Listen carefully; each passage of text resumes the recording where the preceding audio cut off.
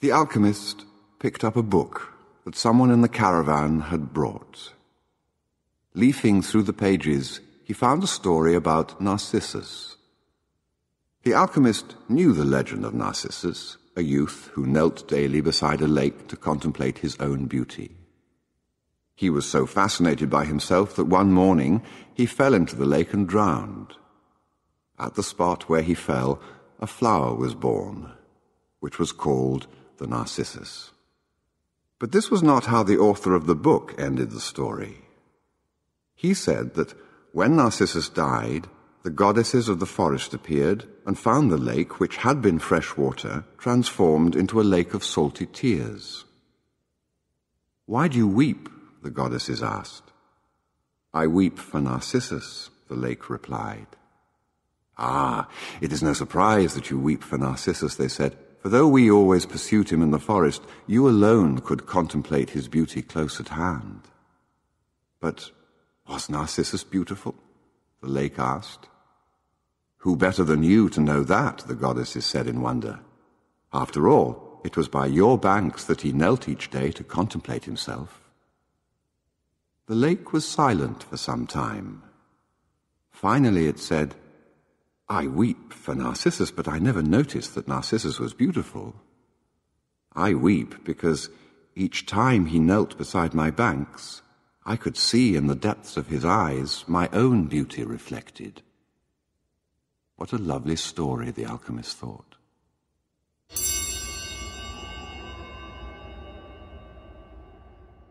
The boy's name was Santiago. Dusk was falling as the boy arrived with his herd at an abandoned church. The roof had fallen in long ago, and an enormous sycamore had grown on the spot where the sacristy had once stood. He decided to spend the night there. He swept the floor with his jacket and lay down, using the book he had just finished reading as a pillow. He told himself that he'd have to start reading thicker books. They lasted longer and made more comfortable pillows.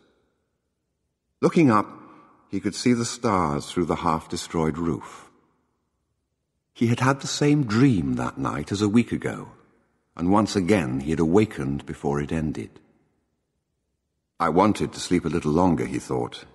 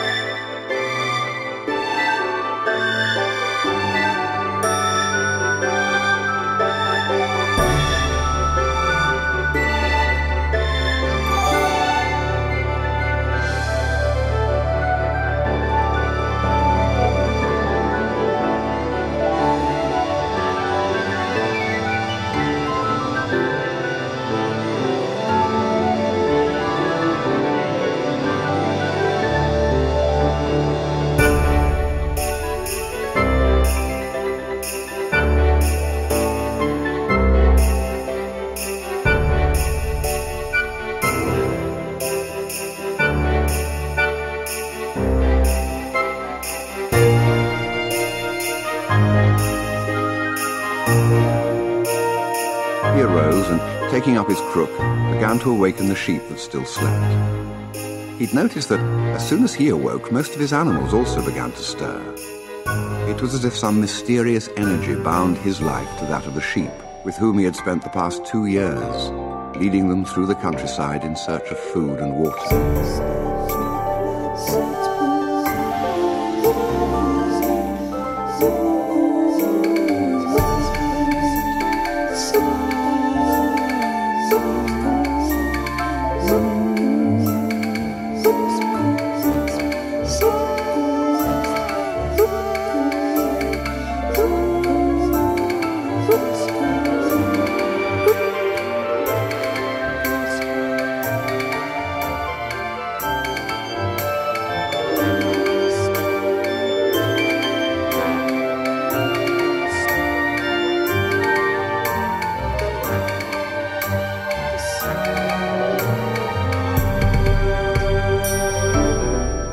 Day was dawning, and the shepherd urged his sheep in the direction of the sun. They never have to make any decisions, he thought. Maybe that's why they always stay close to me. If I became a monster today and decided to kill them one by one, they would become aware only after most of the flock had been slaughtered, thought the boy. They trust me, and they've forgotten how to rely on their own instincts, because I lead them to nourishment. The boy was surprised at his thoughts. Maybe the church, with the sycamore growing from within, had been haunted. It had caused him to have the same dream for a second time, and it was causing him to feel anger towards his faithful companions. He drank a bit from the wine that remained from his dinner of the night before, and he gathered his jacket closer to his body. The jacket had a purpose, and so did the boy. His purpose in life was to travel, and after 2 years of walking the Andalusian terrain, he knew all the cities of the region. He had studied Latin, Spanish, and theology, but ever since he had been a child, he had wanted to know the world, and this was much more important to him than knowing God and learning about man's sins. One afternoon, on a visit to his family, he had summoned up the courage to tell his father that he didn't want to become a priest, that he wanted to travel. "People from all over the world have passed through this village, son," said his father. "They come in search of new things, but when they leave, they're basically the same people they were when they arrived. They climb the mountain to see the castle, and they wind up thinking that the past was better than what we have now. They have blonde hair or dark skin, but basically they're the same as the people who live right here. Amongst us, the only ones who travel are the shepherds." "Well then, I'll be a shepherd." His father said no more. The next day, he gave his son a pouch that held 3 ancient Spanish gold coins. He gave the boy his blessing. The boy could see in his father's gaze a desire to be able himself to travel the world, a desire that was still alive, despite his father's having had to bury it over dozens of years under the burden of struggling for water to drink, food to eat, and the same place to sleep every night of his life.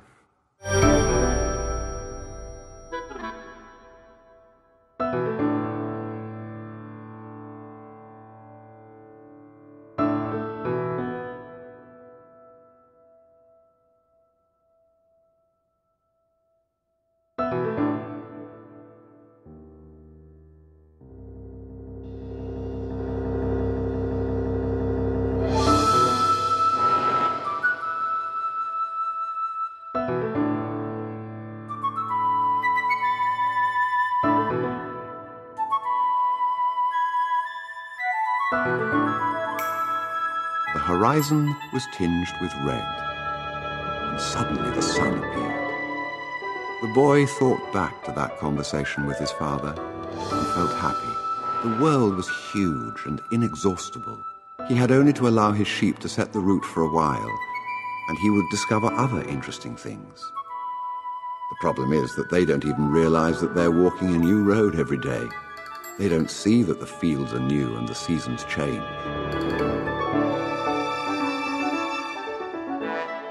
Looking at the sun, he calculated that he would reach Tarifa before midday.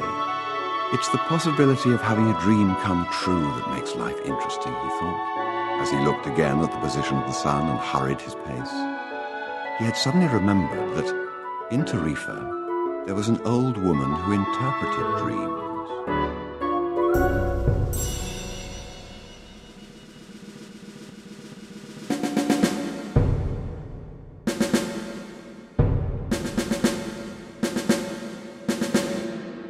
The old woman led the boy to a room at the back of her house. The woman sat down and told him to be seated as well. I see the future coming, it speaks of drama. Here is a realizing shadow of your dreams. Here is the sacrifice you're never going to miss. Deep inside the treasure of your soul, deep inside the treasure of your heart, here inside the messages they're trying to bring to you. So don't you ever realize until you get better by fathers, better by treating, better by knowing how it is. Never to witness, multiply this way, ever to see it how it is. No more witness, no more soul of trying. Never miss this. Here is all the things you need to witness and to always see the right. Treasure is for you to find in the solar desert light, in the solar desert light.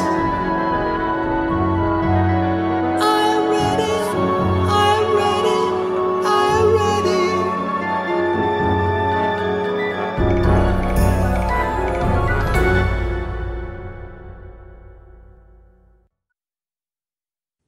I'm not going to charge you anything now, she said, but I want 1/10 of the treasure if you find it. The boy laughed out of happiness. He was going to be able to save the little money he had because of a dream about hidden treasure. It's a dream in the language of the world, she said. I can interpret it, but the interpretation is very difficult, and this is my interpretation. You must go to the pyramids in Egypt. I have never heard of them, but if it was a child who showed them to you, they exist. There you will find a treasure that will make you a rich man. The boy was surprised and then irritated. He didn't need to seek out the old woman for this. But then he remembered that he wasn't going to have to pay anything. I didn't need to waste my time just for this, he said. I told you that your dream was a difficult one. It's the simple things in life that are the most extraordinary. Only wise men are able to understand them. And since I am not wise, I have had to learn other arts, such as the reading of palms. Well, how am I going to get to Egypt? I only interpret dreams. I don't know how to turn them into reality. And what if I never get to Egypt? Then I don't get paid. It wouldn't be the first time. And the woman told the boy to leave, saying she'd already wasted too much time with him. So the boy was disappointed. He decided he would never again believe in dreams.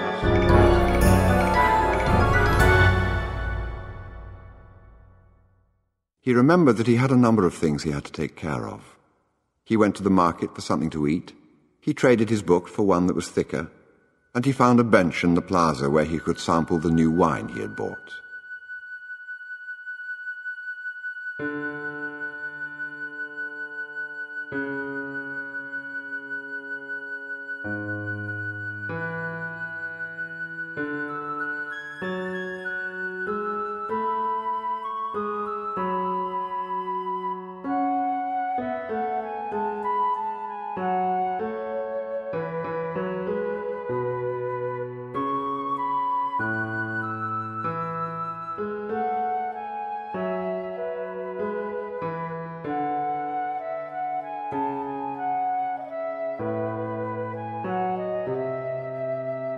As he read on, an old man sat down at his side and tried to strike up a conversation.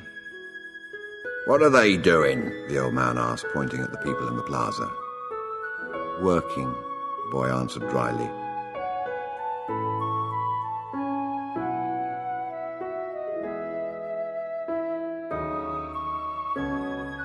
The old man persisted in his attempt to strike up a conversation.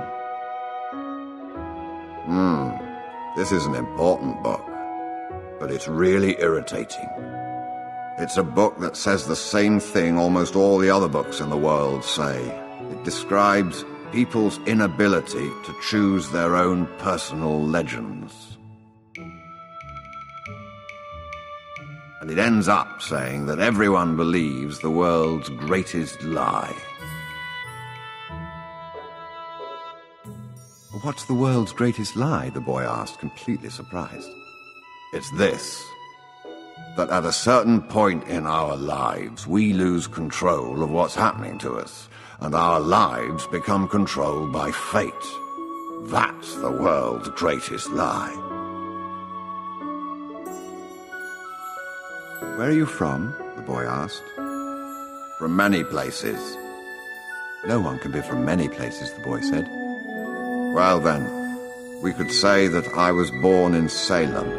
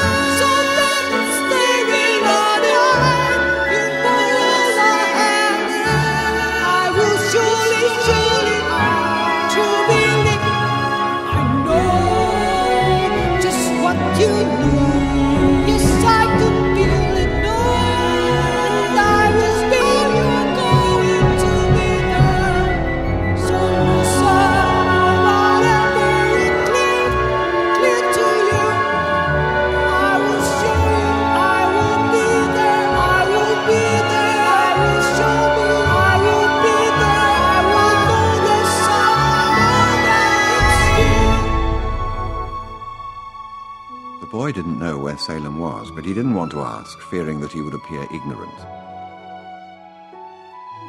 "And, what do you do in Salem?" he insisted. "What do I do in Salem?" the old man laughed.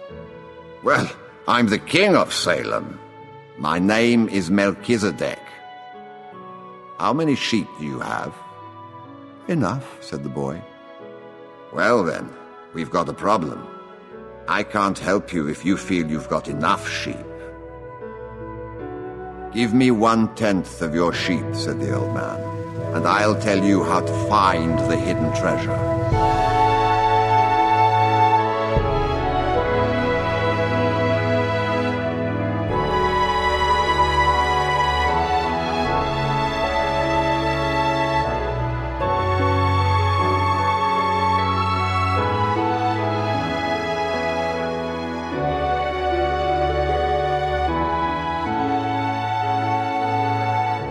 Something bright reflected from his chest with such intensity that the boy was momentarily blinded. With a movement that was too quick for someone of his age, the man covered what it was with his cape. When his vision returned to normal, the boy was able to read what the old man had written in the sand. There, in the sand of the plaza of that small city, the boy read the names of his father and his mother, and he read things he had never told anyone. "Why would a king be talking with a shepherd?" the boy asked. "For several reasons, but let's say the most important is that you have succeeded in discovering your personal legend. It's what you have always wanted to accomplish. Everyone, when they are young, knows what their personal legend is. At that point in their lives, everything is clear and everything is possible. They are not afraid to dream and to yearn for everything they would like to see happen to them in their lives. But as time passes, a mysterious force begins to convince them that it will be impossible for them to realize their personal legend. The soul of the world is nourished by people's happiness, and also by unhappiness, envy, and jealousy. The wind began to pick up. He knew that wind. People called it the Levanta, because on it the Moors had come from the Levant, at the eastern end of the Mediterranean. The Levanta increased in intensity. Here I am between my flock and my treasure, the boy thought. In order to find the treasure, you will have to follow the omens. Take these, said the old man, holding out a white stone and a black stone that had been embedded at the center of the breastplate. They are called Urim and Thummim. The black signifies yes, the white no. When you are unable to read the omens, they will help you to do so. Always ask an objective question. But if you can, try to make your own decisions. The treasure is at the pyramids, that you already know. But I had to insist on the payment of 6 sheep, because I helped you make the decision. The boy put the stones in his pouch. From then on, he would make his own decisions.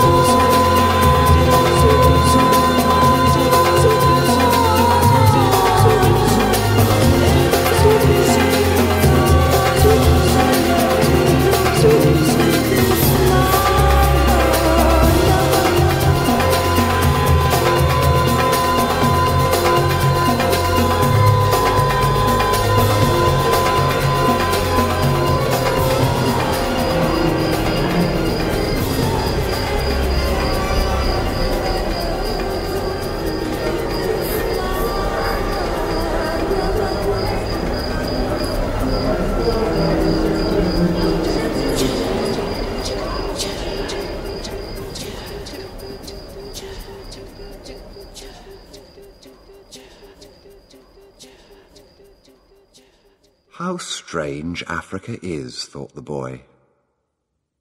He was sitting in a bar, very much like the other bars he had seen along the narrow streets of Tangier. Some men were smoking from a gigantic pipe that they passed from one to the other. In just a few hours he had seen men walking hand in hand, women with their faces covered, and priests that climbed to the tops of towers and chanted, and everyone about him went to their knees and placed their foreheads on the ground. The boy felt ill and terribly alone. Only Arabic was spoken in this country.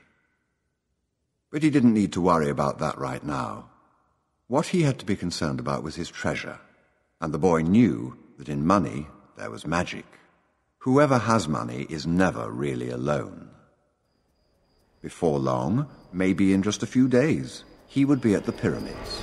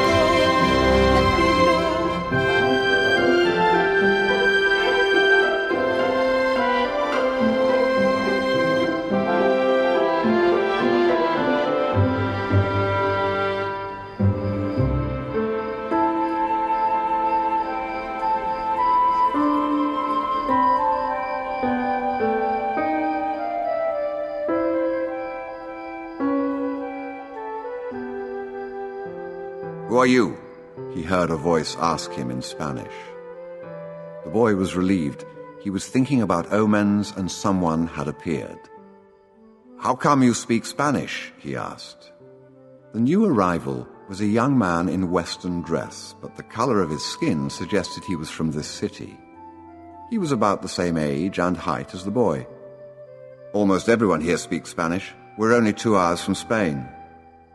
"Sit down. Let me treat you to something," said the boy.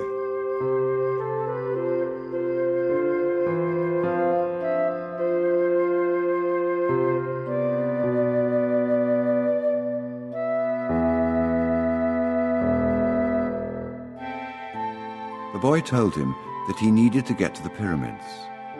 He almost began to tell about his treasure, but decided not to do so. If he did, it was possible that the Arab would want a part of it as payment for taking him there. He remembered what the old man had said about offering something you didn't even have yet. "I'd like you to take me there if you can. I can pay you to serve as my guide." "Do you have any idea how to get there?" the newcomer asked. The boy noticed that the owner of the bar stood nearby, listening attentively to their conversation. He felt uneasy at the man's presence, but he had found a guide and didn't want to miss out on an opportunity. "You have to cross the entire Sahara Desert," said the young man. "And to do that, you need money. I need to know whether you have enough."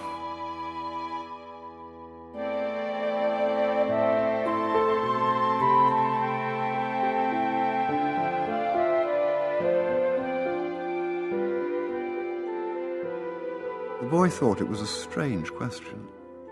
He took his money from his pouch and showed it to the young man. The owner of the bar came over and looked as well. The two men exchanged some words in Arabic, and the bar owner seemed irritated. "Let's get out of here," said the new arrival. "He wants us to leave." The boy was relieved. He got up to pay the bill, but the owner grabbed him and began to speak to him in an angry stream of words. The boy was strong and wanted to retaliate, but he was in a foreign country. His new friend pushed the owner aside and pulled the boy outside with him. "You wanted your money," he said. "Tangier is not like the rest of Africa. This is a port, and every port has its thieves." The boy took out his money and counted it. "We could get to the pyramids by tomorrow," said the other, taking the money. "But I have to buy 2 camels." They walked together through the narrow streets of Tangier. Everywhere there were stalls with items for sale. They reached the center of a large plaza where the market was held. There were thousands of people there, arguing, selling, and buying. But the boy never took his eye off his new friend. After all, he had all his money. "I'll just watch him," he said to himself.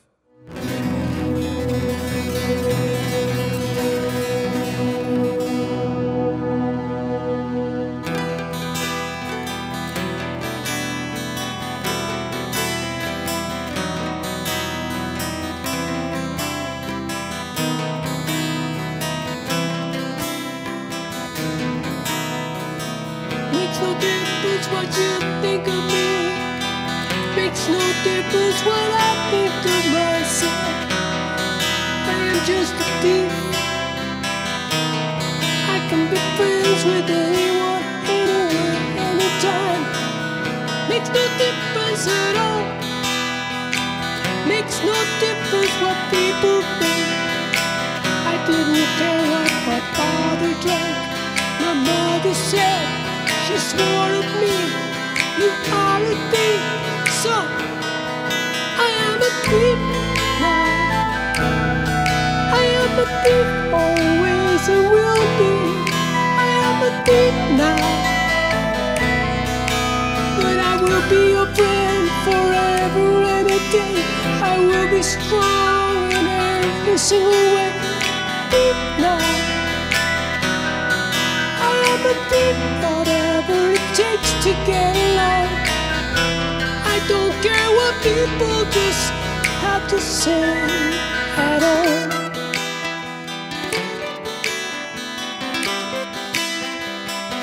Hey, you come on, be my friend tonight. I will show you around this little marketplace. Come on. Over here we'll have a drink. It's so nice to meet you. What are you looking for? What do you need? What do you want? What are you looking for? I can help you. You see, I don't care what people think. I don't care what people say. I don't care what people think about when they see me. So clear.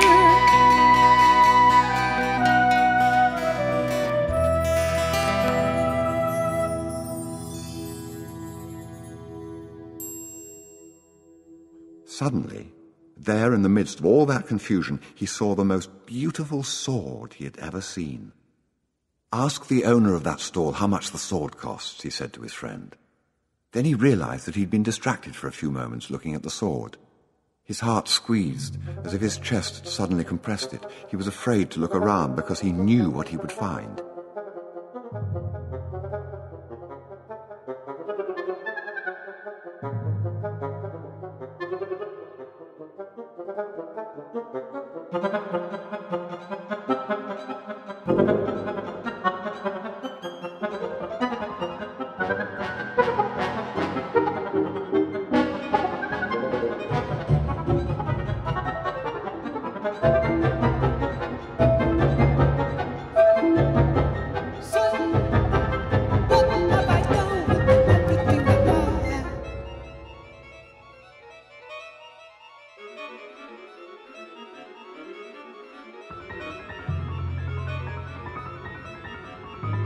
Talk never got me very far. No.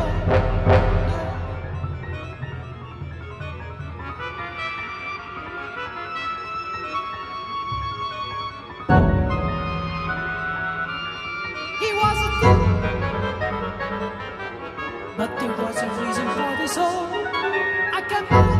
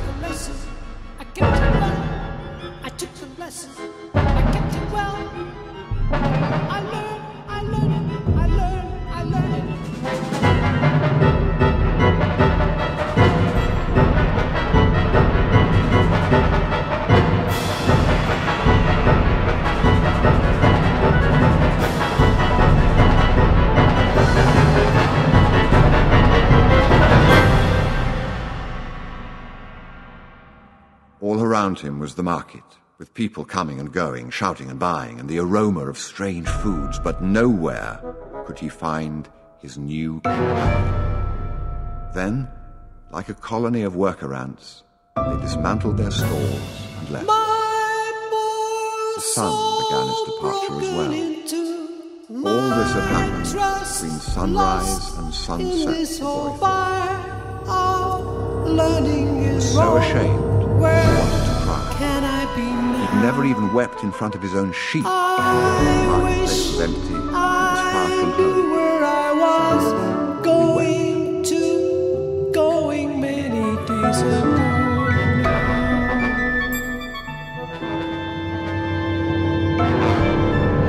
I have nothing at all, nothing to test my fortune to. I could start again.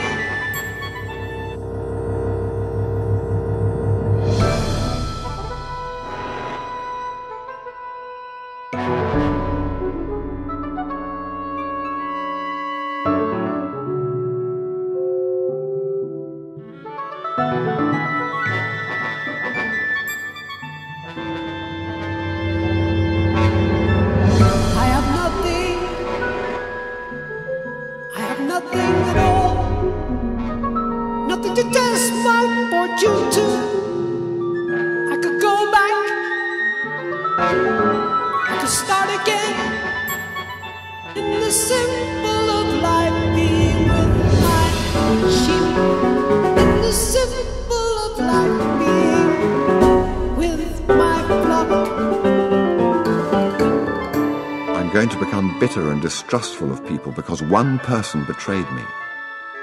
I'm going to hate those who have found their treasure because I never found mine. And I'm going to hold on to what little I have because I'm too insignificant to conquer the world.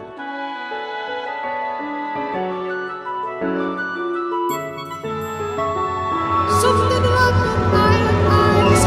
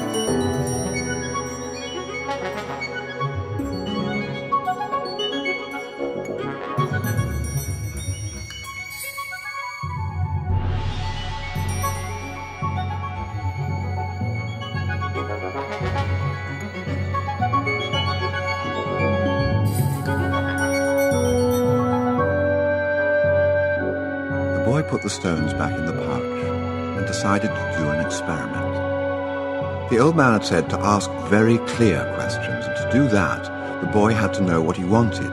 So he asked if the old man's blessing was still with him. He took out one of the stones. It was yes. Learn to recognize omens and follow them, the old king had said. An omen? The boy smiled to himself. I promised that I would make my own decisions, he said to himself. He looked around at the empty plaza again, feeling less desperate than before. This wasn't a strange place. It was a new one. After all, what he had always wanted was just that, to know new places. Even if he never got to the pyramids, he'd already travelled farther than any shepherd he knew. Oh, if only they knew how different things are, just 2 hours by ship from where they are, he thought. I'm an adventurer, looking for treasure, he said to himself. Relaxed and unhurried, he resolved that he would walk through the narrow streets of Tangier. Only in that way would he be able to read the omens. There must be a language that doesn't depend on words, the boy thought. I've already had that experience with my sheep, and now it's happening with people. He realized, if I can learn to understand this language without words, I can learn to understand the world. All things are one, the old man had said.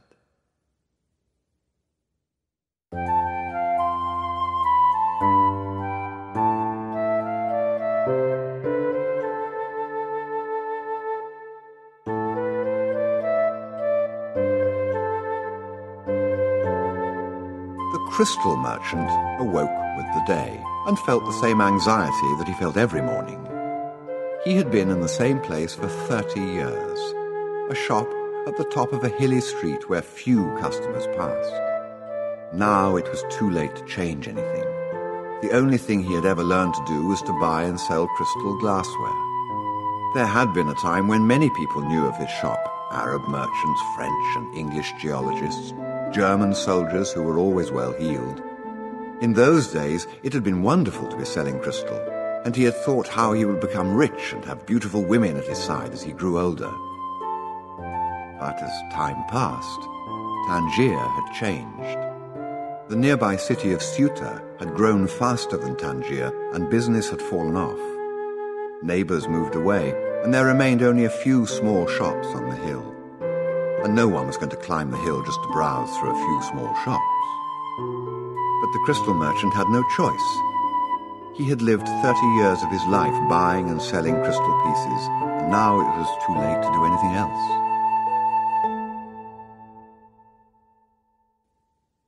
He spent the entire morning observing the infrequent comings and goings in the street. He had done this for years and knew the schedule of everyone who passed.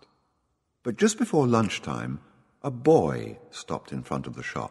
He was dressed normally, but the practiced eye of the crystal merchant could see that the boy had no money to spend.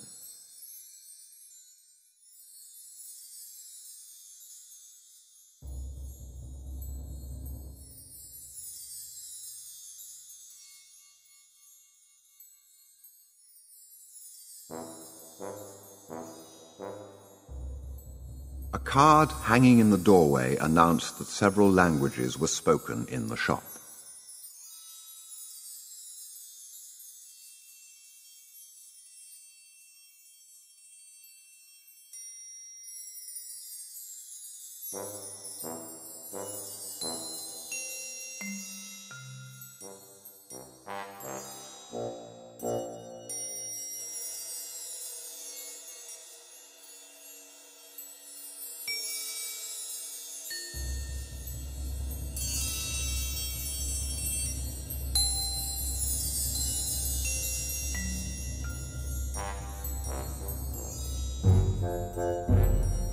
The boy saw a man appear behind the counter.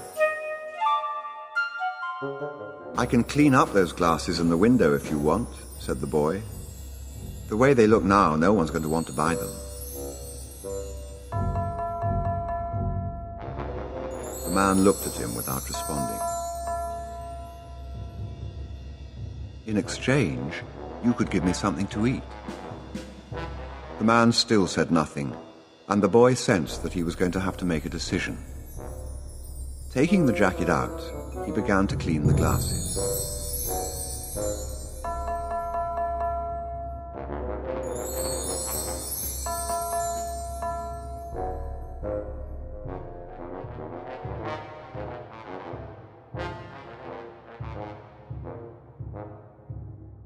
In half an hour, he had cleaned all the glasses in the window, and as he was doing so, 2 customers had entered the shop and bought some crystal.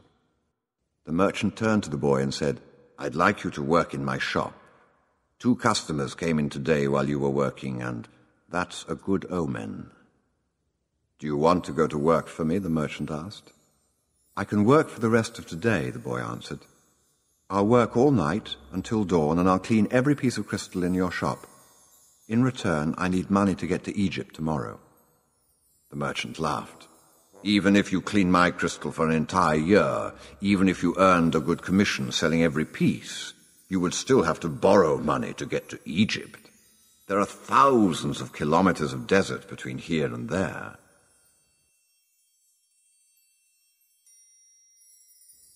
There was a moment of silence, so profound that it seemed the city was asleep. No sound from the bazaars, no arguments among the merchants, no men climbing to the towers to chant.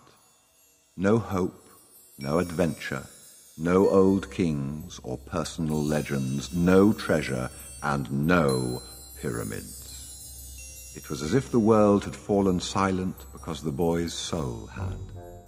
He sat there, staring blankly through the door of the cafe, wishing that he had died, and that everything would end forever at that moment. The merchant looked anxiously at the boy. All the joy he had seen that morning had suddenly disappeared. "I can give you the money you need to get back to your country, my son," said the crystal merchant. The boy said nothing. He got up, adjusted his clothing, and picked up his pouch. "I'll work for you," he said. And after another long silence, he added, "I need money to buy some sheep."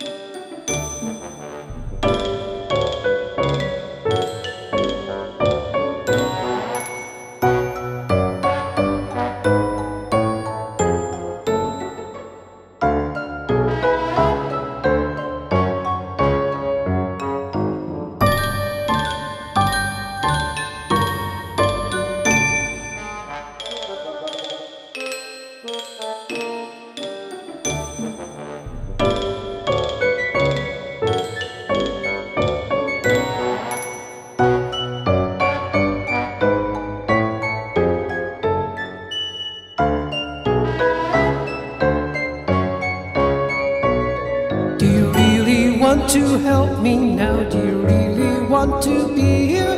Do you really want to be the one who makes me feel like I never ever got enough of my life done? I just got stuck in this rut. They call it my shop. I can help you in the store. Do you really want to come and live here? Help me now.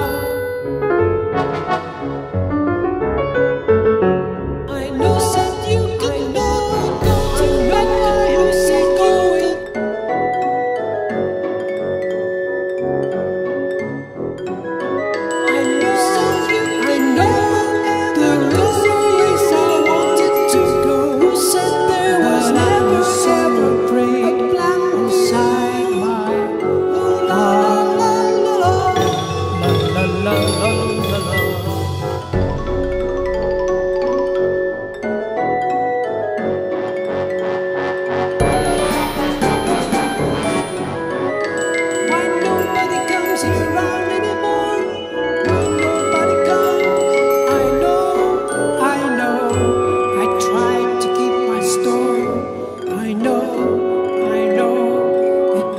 don't look very good anymore. The boy had been working for the crystal merchant for almost a month. "I'd like to build a display case for the crystal," the boy said to the merchant. "We could place it outside and attract those people who pass at the bottom of the hill." "Business has really improved," he said to the boy after the customer had left. "I'm doing much better, and soon you'll be able to return to your sheep. Why ask more out of life?" "Because we have to respond to omens," the boy said. "Why did you want to get to the pyramids?" he asked, to get away from the business of the display. "Because I've always heard about them," the boy answered, saying nothing about his dream. The merchant was silent for a few moments. Then he said, "Well, the Prophet gave us the Quran and left us just 5 obligations to satisfy during our lives. The most important is to believe only in the one true God. The others are to pray 5 times a day, fast during Ramadan, and be charitable to the poor." "What's the 5th obligation?" the boy asked. "You said that I had never dreamed of travel," the merchant answered. "The 5th obligation of every Muslim is a pilgrimage. We are obliged at least once in our lives to visit the holy city of Mecca. Mecca is a lot further away than the pyramids. When I was young, all I wanted to do was to put together enough money to start this shop. I thought that someday I'd be rich and could go to Mecca. I began to make some money, but I could never bring myself to leave someone in charge of the shop. The crystals are delicate things. At the same time, people were passing my shop all the time, heading for Mecca." "Well, why don't you go to Mecca now?" asked the boy. "Because it's the thought of Mecca that keeps me alive. That's what helps me face these days that are all the same, these mute crystals on the shelves and lunch and dinner at that same horrible cafe. I'm afraid that if my dream is realized, I'll have no reason to go on living. You dream about your sheep and the pyramids, but you're different from me because you want to realize your dreams. I just want to dream about Mecca. I've already imagined 1,000 times crossing the desert, arriving at the plaza of the sacred stone, the 7 times I walk around it before allowing myself to touch it. I've already imagined the people who would be at my side, and those in front of me, and the conversations and prayers we would share. But I'm afraid that it would all be a disappointment. So I prefer just to dream about it."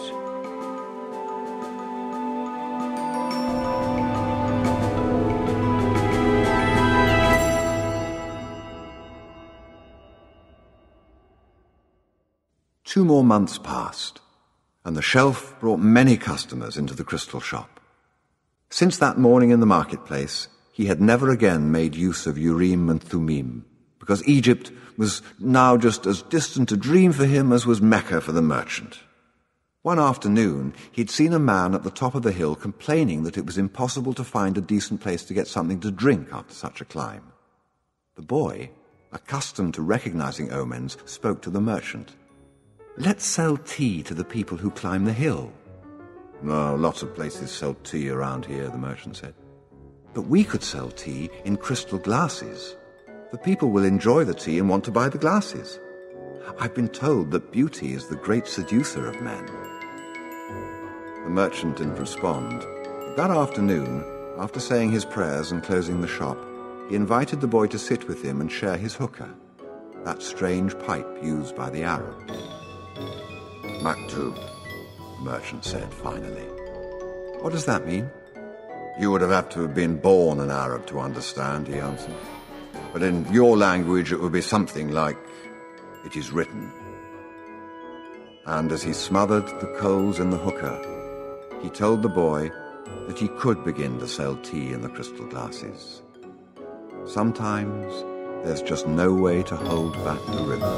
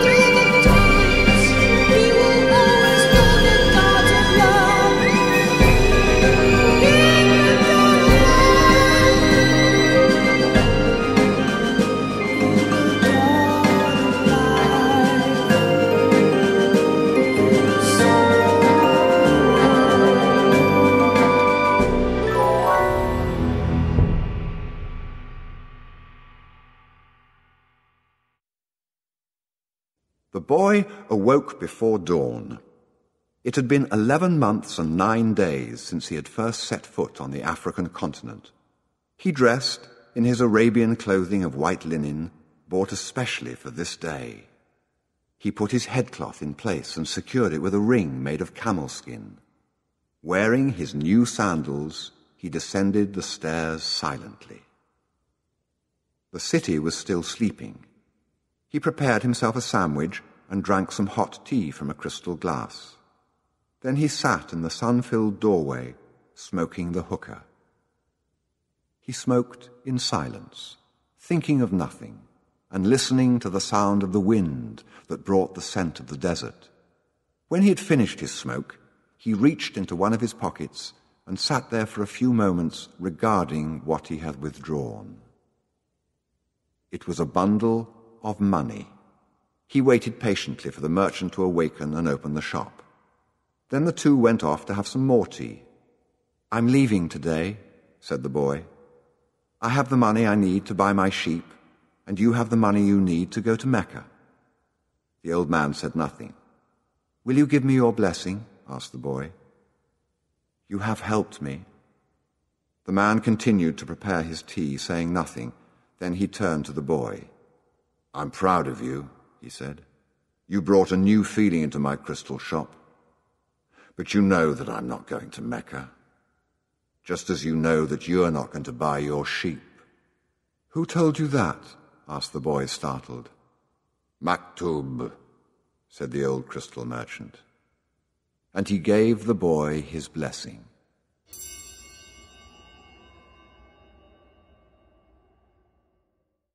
The boy went to his room and packed his belongings. They filled 3 sacks. As he was leaving, he saw in the corner of the room his old shepherd's pouch. It was bunched up, and he'd hardly thought of it for a long time. As he took his jacket out of the pouch, thinking to give it to someone in the street, the 2 stones fell to the floor. Urim and Thummim. "Never stop dreaming," the old king had said. "Follow the omens."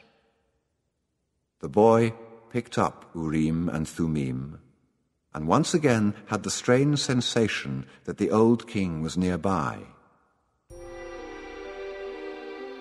He had worked hard for a year, and the omens were that it was time to go. "I'm going to go back to doing just what I did before," the boy thought, even though the sheep didn't teach me to speak Arabic.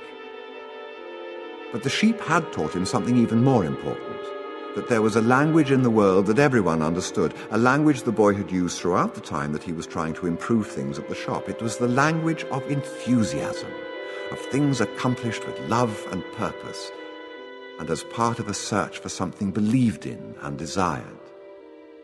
"When you want something, all the universe conspires to help you achieve it," the old king had said.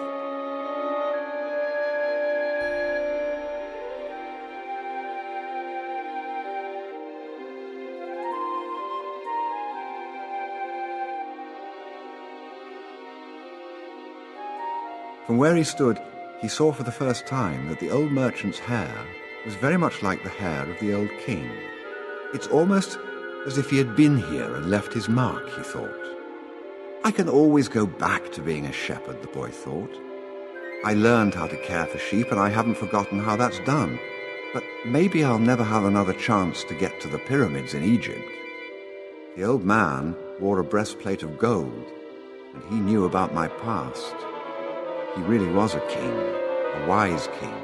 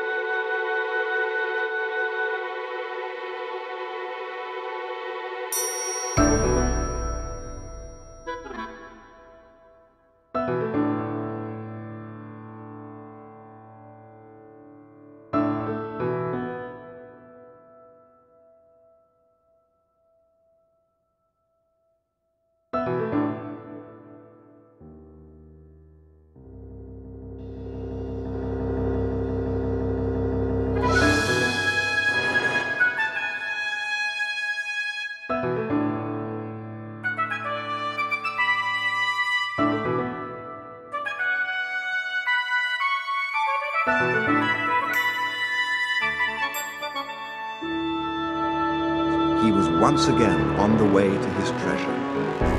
I am always nearby when someone wants to realize their personal legend.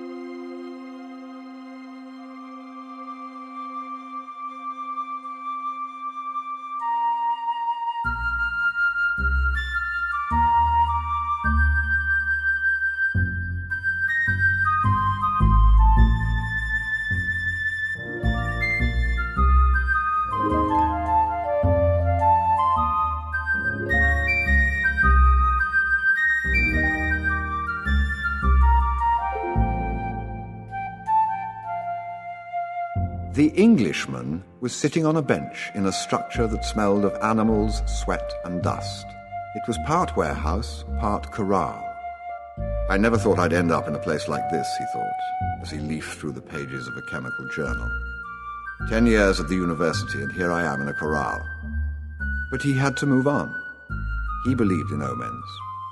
All his life and all his studies were aimed at finding the one true language of the universe. First, he had studied Esperanto, then the world's religions, and now it was alchemy. He knew how to speak Esperanto. He understood all the major religions well, but he wasn't yet an alchemist. He had unraveled the truths behind important questions, but his studies had taken him to a point beyond which he couldn't seem to go.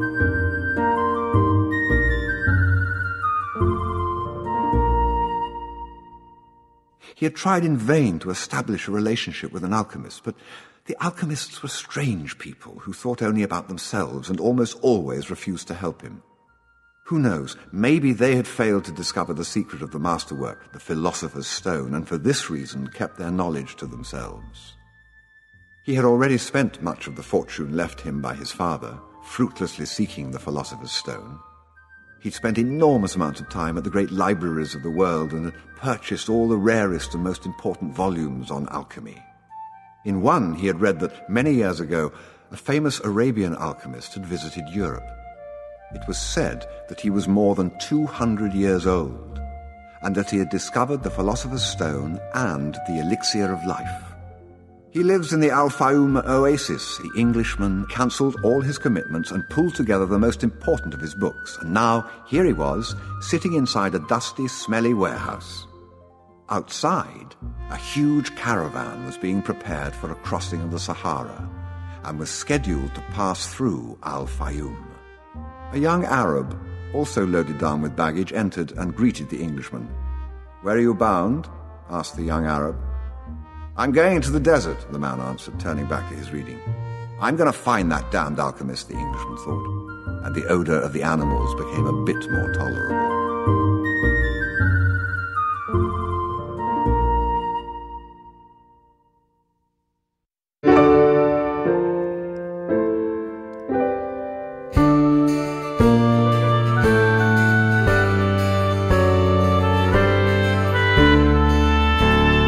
I'm an Englishman, I can imagine what you're thinking.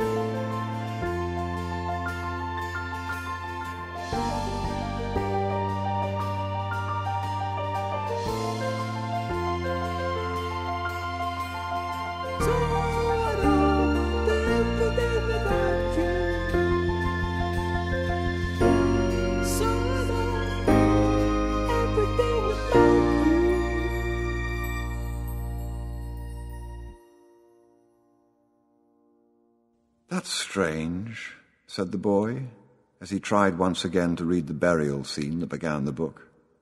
"I've been trying for 2 years to read this book, and I never get past these first few pages. When I decided to seek out my treasure, I never imagined that I'd wind up working in a crystal shop," he thought. "And joining this caravan may have been my decision, but where it goes is going to be a mystery to me."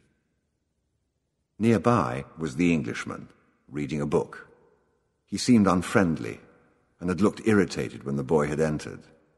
They might even have become friends, but the Englishman closed off the conversation. The boy closed his book. He felt he didn't want to do anything that might make him look like the Englishman. He took Urim and Thummim from his pocket and began playing with them. The stranger shouted, "Urim and Thummim!"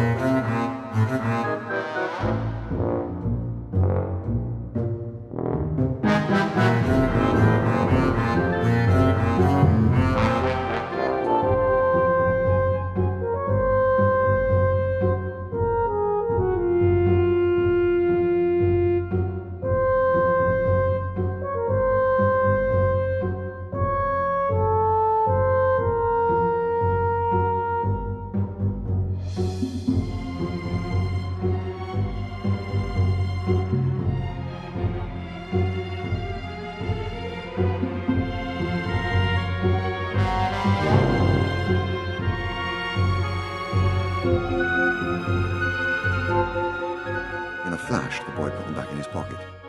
"They're not for sale," he said. "They're not worth much," the Englishman answered. "They're only made of rock crystal, and there are millions of rock crystals in the earth. But those who know about such things would know that those are Urim and Thummim. They were given to me as a present by a king," the boy said. The stranger didn't answer. Instead, he put his hand in his pocket, took out 2 stones that were the same as the boy's. The boy was suddenly happy to be there at the warehouse.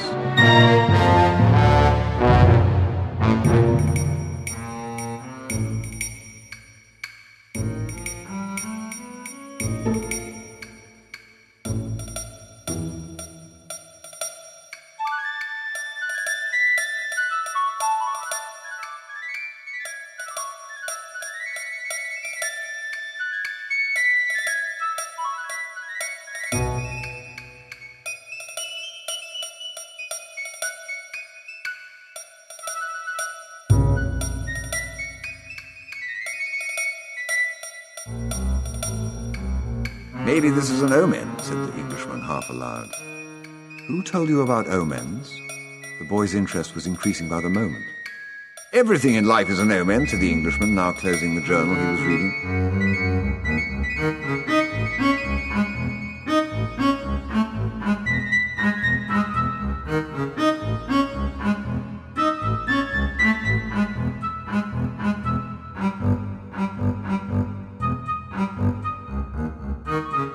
There's a universal language understood by everybody but already forgotten.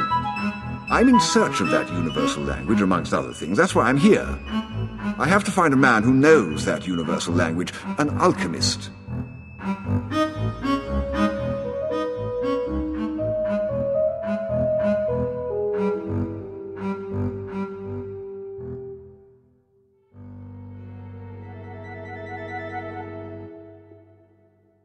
The conversation was interrupted by the warehouse boss. "You're in luck, you too," the fat Arab said. "There's a caravan leaving today for Al-Fayoum." "But I'm going to Egypt," the boy said. "Al-Fayoum is in Egypt," said the Arab. "What kind of Arab are you?" "That's a good luck omen," the Englishman said after the fat Arab had gone out. "If I could, I'd write a huge encyclopedia just about the words luck and coincidence. It's with those words that the universal language is written." He told the boy it was no coincidence that he had met him with Urim and Thummim in his hand, and he asked the boy if he too were in search of the alchemist. "I'm looking for a treasure," said the boy, and he immediately regretted having said it, but the Englishman appeared not to attach any importance to it. "In a way, so am I," he said. "I don't even know what alchemy is," the boy was saying, when the warehouse boss called to them to come outside.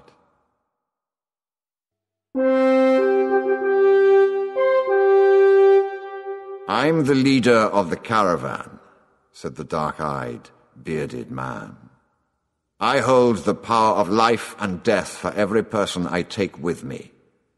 The desert is a capricious lady, and sometimes she drives men crazy."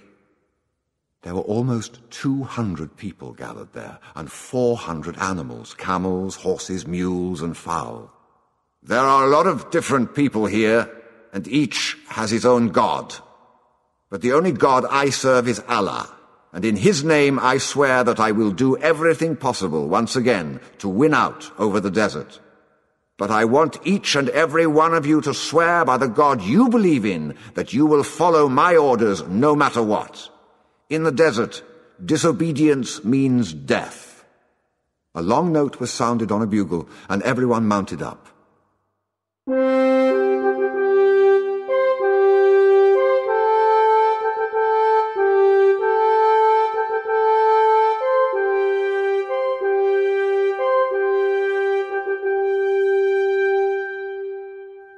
The boy and the Englishman had bought camels and climbed uncertainly onto their backs.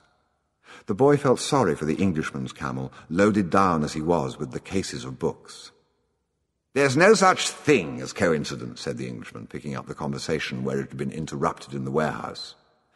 But the caravan began to move, and it was impossible to hear what the Englishman was saying. The boy knew what he was about to describe, though. The mysterious chain that links one thing to another. The closer one gets to realizing his personal legend, the more that personal legend becomes his true reason for being, thought the boy.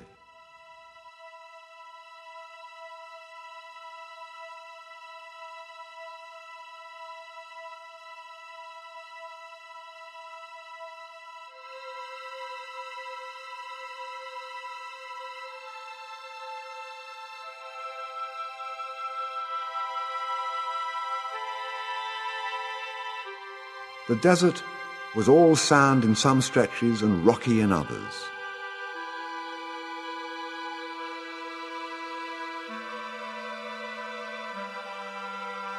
One night, a camel driver came to the fire where the Englishman and the boy were sitting. "There are rumors of tribal wars," he told them. The three fell silent. The boy noted that there was a sense of fear in the air.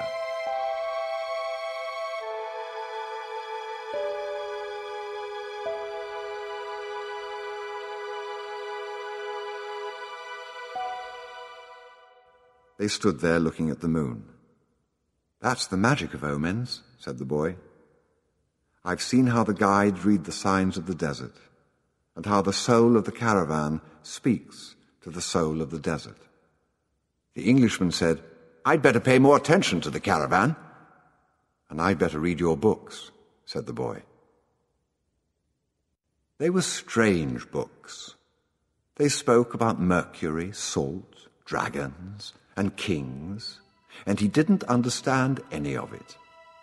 But there was one idea that seemed to repeat itself throughout all the books.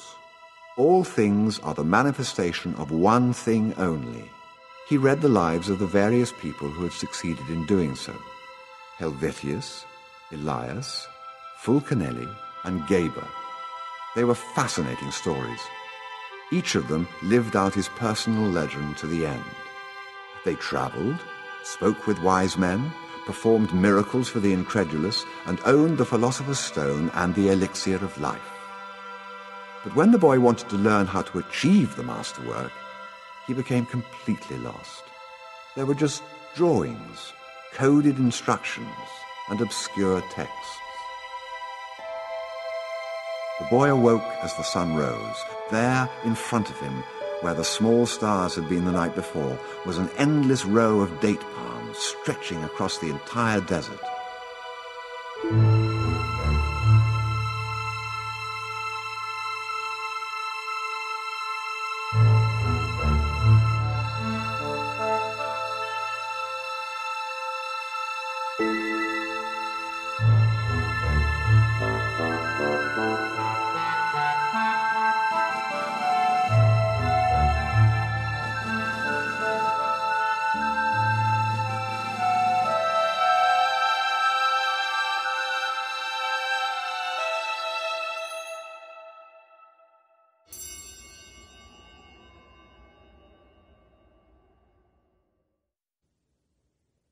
times rush past, and so do the caravans, thought the alchemist, as he watched the hundreds of people and animals arriving at the oasis.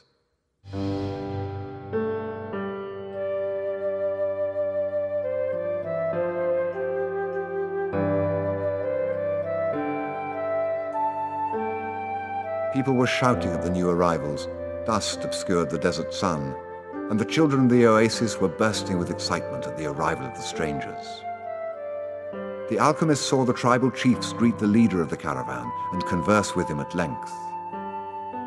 But none of that mattered to the alchemist. He'd already seen many people come and go, and the desert remained as it was. He'd seen kings and beggars walking the desert sands. The dunes were changed constantly by the wind, yet these were the same sands he had known since he was a child. He always enjoyed seeing the happiness that the travelers experienced when, after weeks of yellow sand and blue sky, they first saw the green of the date palms. He decided to concentrate on more practical matters. He knew that in the caravan there was a man to whom he was to teach some of his secrets. The omens had told him so. He didn't know the man yet, but his practiced eye would recognize him when he appeared. He hoped that it would be someone as capable as his previous apprentice. I don't know why these things have to be transmitted by word of mouth, he thought. He had only one explanation for this fact. Things have to be transmitted this way because they were made up from the pure life, and this kind of life cannot be captured in pictures or words. Because people become fascinated with pictures and words and wind up forgetting the language of the world.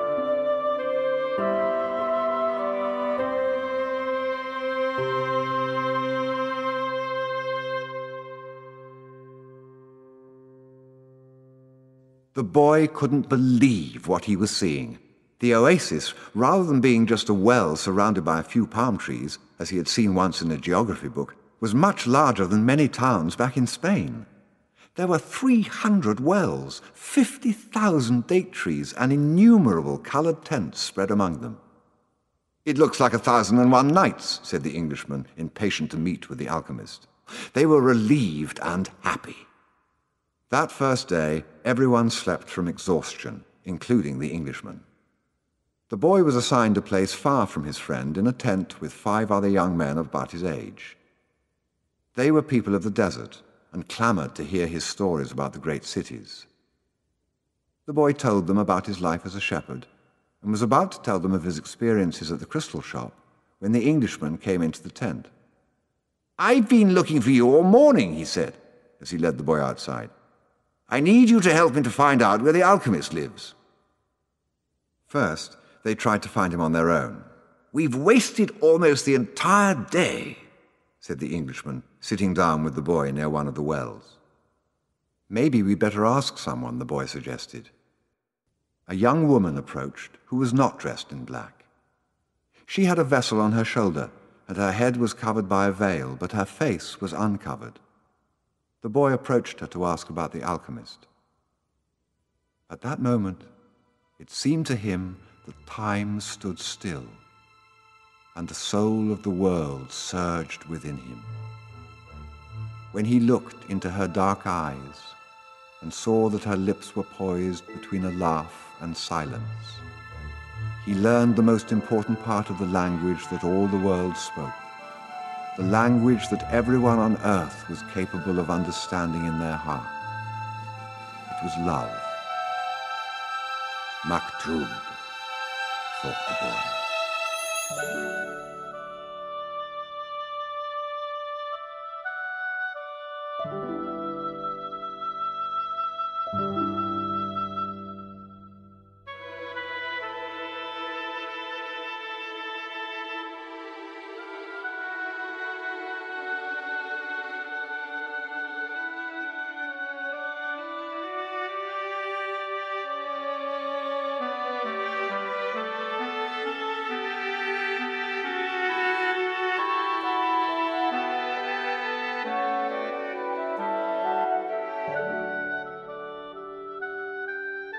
The boy stepped closer to the girl, and when she smiled, he did the same. "What's your name?" he asked. "Fatima," the girl said, averting her eyes.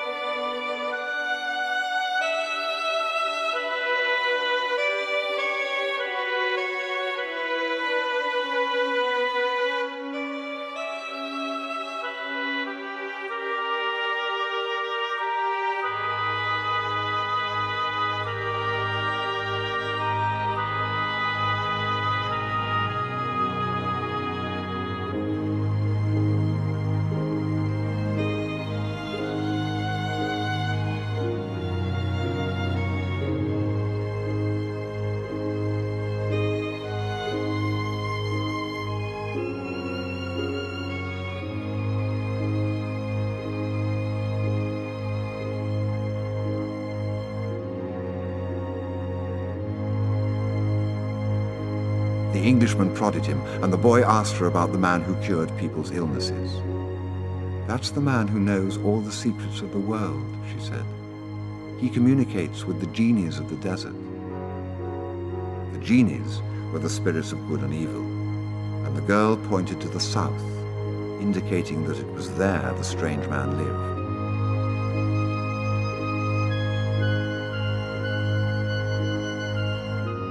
Then she filled her vessel with water and left. The Englishman vanished too, gone to find the alchemist. And the boy sat there by the well for a long time, remembering that one day in Tarifa, the Levanter had brought to him the perfume of that woman, and realizing that he had loved her before he even knew she existed. He knew that his love for her would enable him to discover every treasure in the world.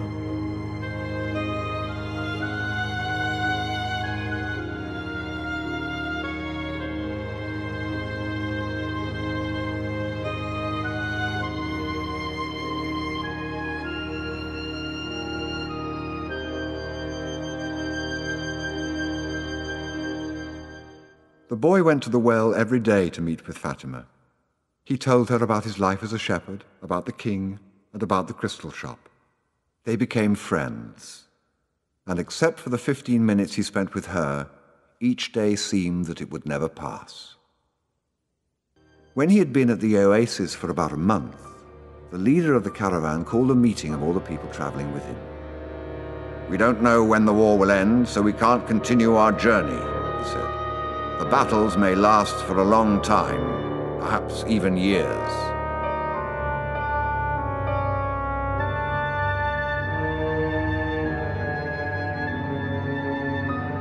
There are powerful forces on both sides, and the war is important to both armies. It's not a battle of good against evil, it's a war between forces that are fighting for the balance of power.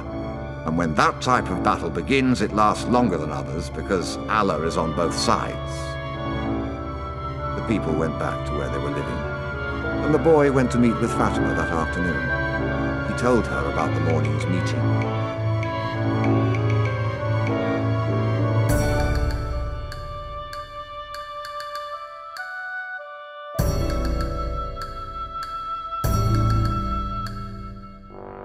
"The day after we met," Fatima said, "you told me that you loved me. Then you taught me something of the universal language and the soul of the world. Because of that, I have become a part of you." The boy listened to the sound of her voice, and thought it to be more beautiful than the sound of the wind in the date palms.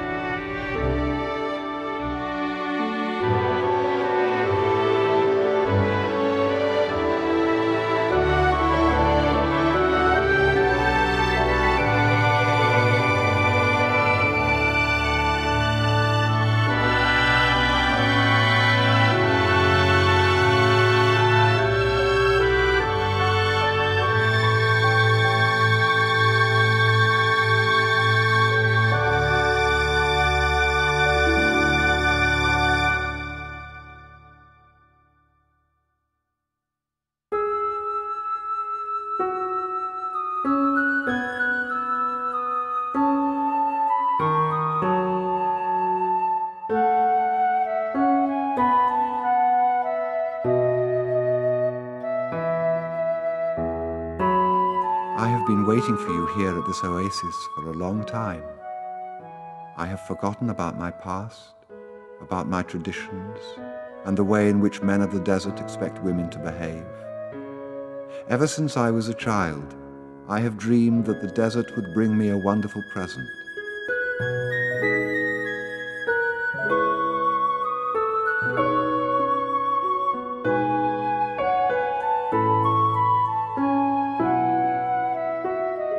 Now my present has arrived, and it's you. The boy wanted to take her hand, but Fatima's hands held to the handles of her jug.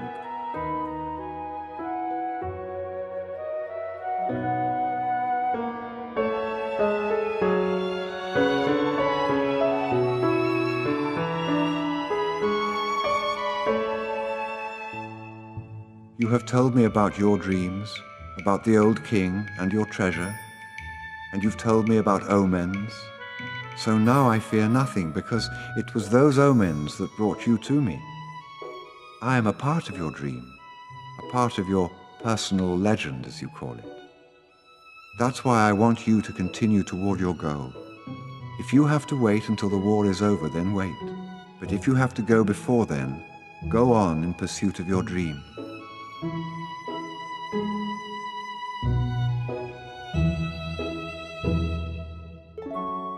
The dunes are changed by the wind, but the desert never changes. That's the way it will be with our love for each other.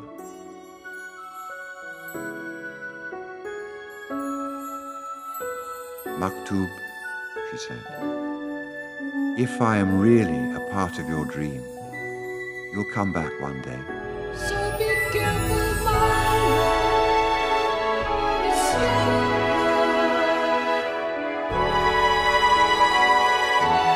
Watch for the signs, know that this is true. I will always be where there's a sun for you and me. Sunlight, shadows shine through me.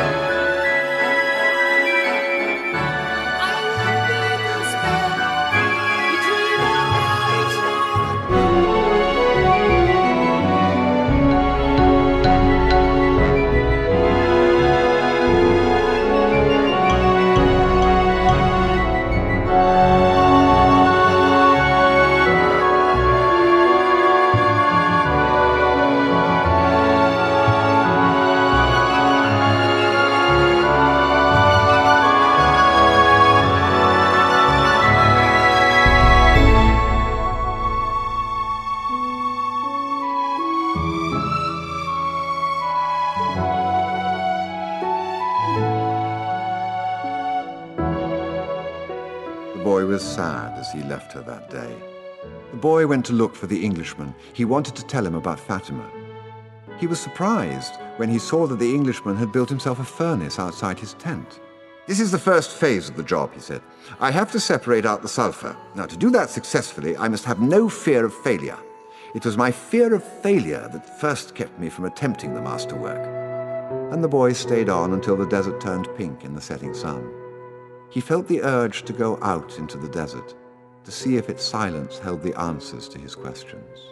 He listened to the wind and felt the stones beneath his feet.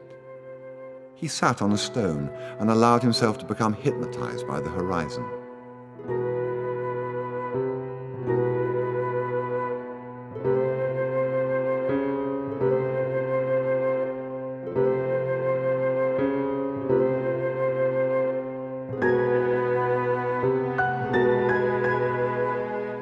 As he sat there thinking, he sensed movement above him.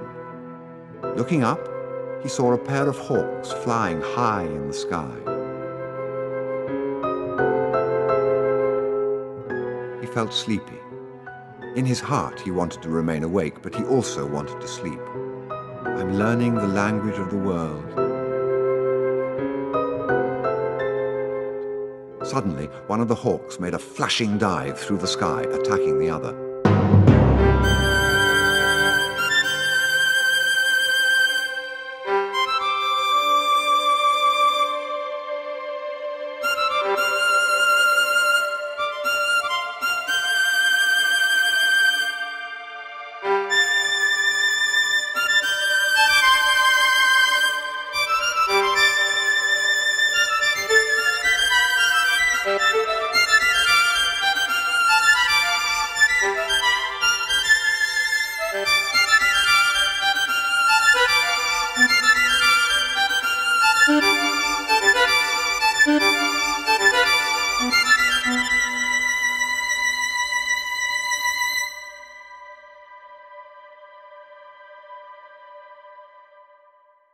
"Always heed the omens," the old king had said.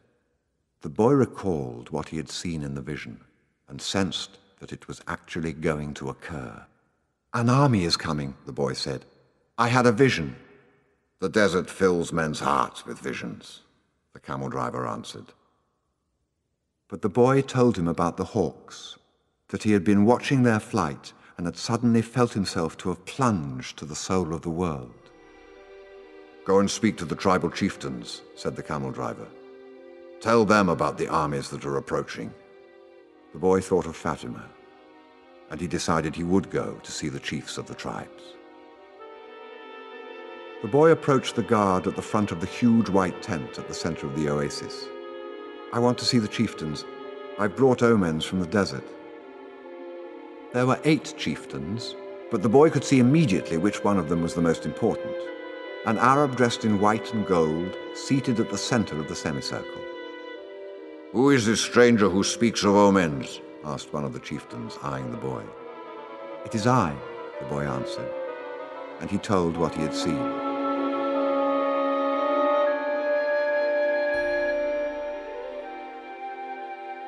"Everything we know was taught to us by the desert." The old man gave a signal, and everyone stood. The meeting was over. The hookahs were extinguished and the guards stood at attention. The boy made ready to leave, but the old man spoke again. "Tomorrow we are going to break the agreement that says no one at the oasis may carry arms. Throughout the entire day, we will be on the lookout for our enemies. When the sun sets, the men will once again surrender their arms to me. For every 10 dead men among our enemies, you will receive a piece of gold. But arms cannot be drawn unless they also go into battle. Arms are as capricious as the desert, and if they are not used, the next time they might not function. If at least one of them hasn't been used by the end of the day tomorrow, one will be used on you."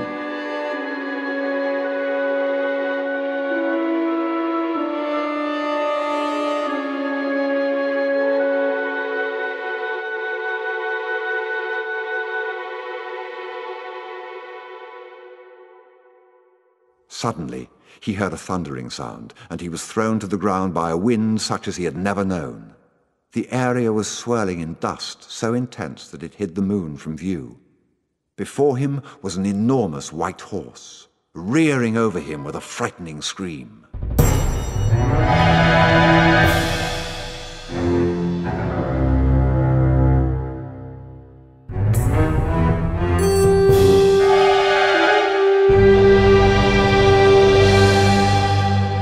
When the blinding dust had settled a bit, the boy trembled at what he saw. Astride the animal was a horseman dressed completely in black, with a falcon perched on his left shoulder. He wore a turban, and his entire face, except for his eyes, were covered with a black kerchief. The strange horseman drew an enormous curved sword from a scabbard mounted on his saddle. The steel of its blade glittered in the light of the moon. "Who dares to read the meaning of the flight of the hawks?" he demanded, so loudly that his words seemed to echo through the 50,000 palm trees of Al-Fayoum.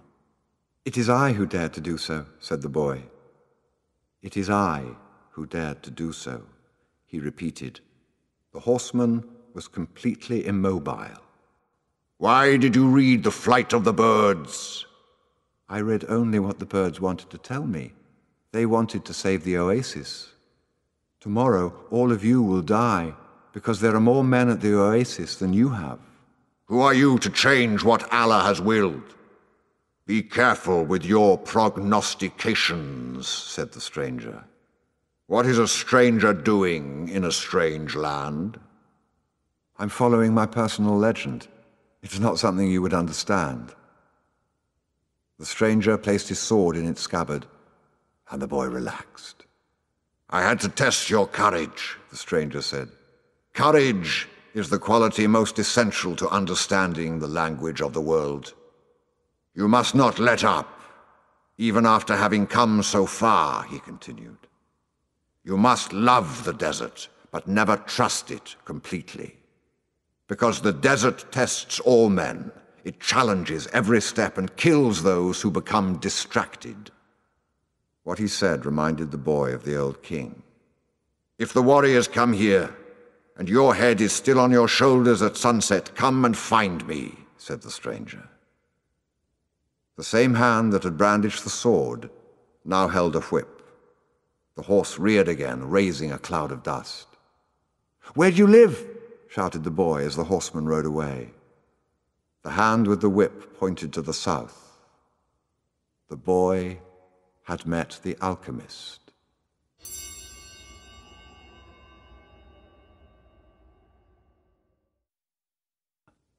Before the sun had reached its high point, 500 tribesmen appeared on the horizon. The mounted troops entered the oasis from the north. It appeared to be a peaceful expedition, but they all carried arms hidden in their robes. When they reached the white tent at the center of Al-Fayoum, they withdrew their scimitars and rifles.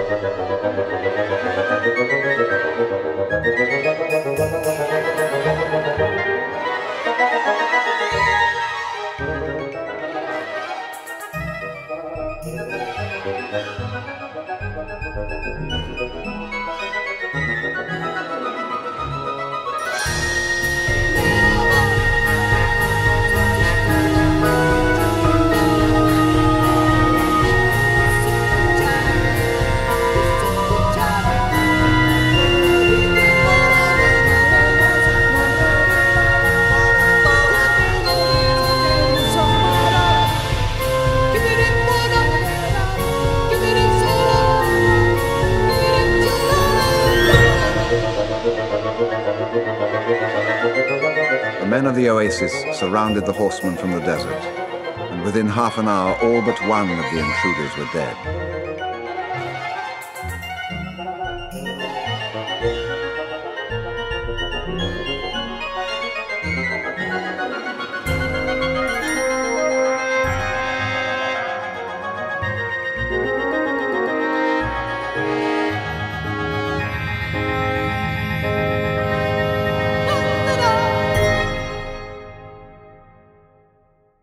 The tribal chieftain called for the boy and presented him with 50 pieces of gold and asked the boy to become the counselor of the oasis.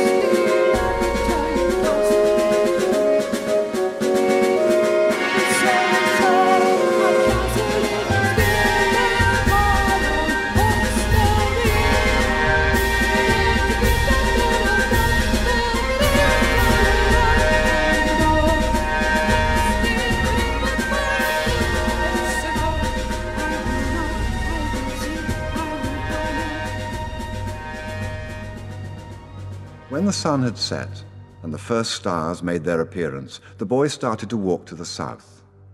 He eventually sighted a single tent, and a group of Arabs passing by told the boy that it was a place inhabited by genies. But the boy sat down and waited. Not until the moon was high did the alchemist ride into view. "I'm going with you," the boy said, and he immediately felt peace in his heart. "We'll leave tomorrow before sunrise," was the alchemist's only response. The boy spent a sleepless night. 2 hours before dawn, he awoke one of the boys who slept in his tent and asked him to show him where Fatima lived. "I'm going away," he said, "and I want you to know that I'm coming back." "I love you because—" "Don't say anything," Fatima interrupted. "One is loved because one is loved. No reason is needed for loving." But the boy continued, "I had a dream and I met with a king. I sold crystal and crossed the desert. And because the tribes declared war, I went to the well seeking the alchemist. So, I love you because the entire universe conspired to help me find you." The two embraced. It was the first time either had touched the other. "I'll be back," the boy said.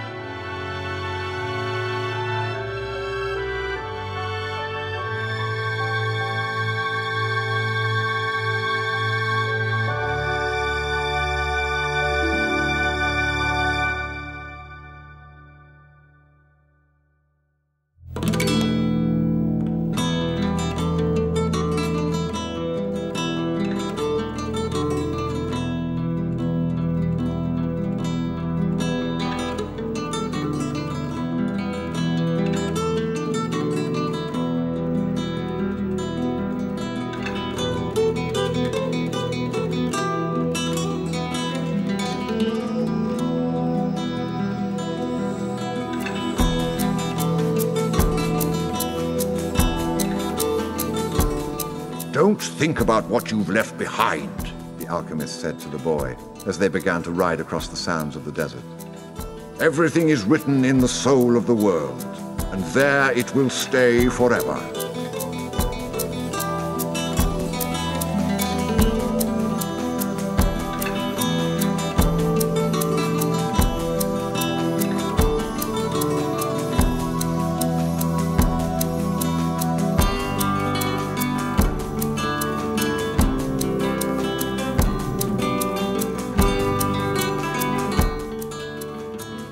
the alchemist rode in front with the falcon on his shoulder. The bird knew the language of the desert well, and whenever they stopped, he flew off in search of game.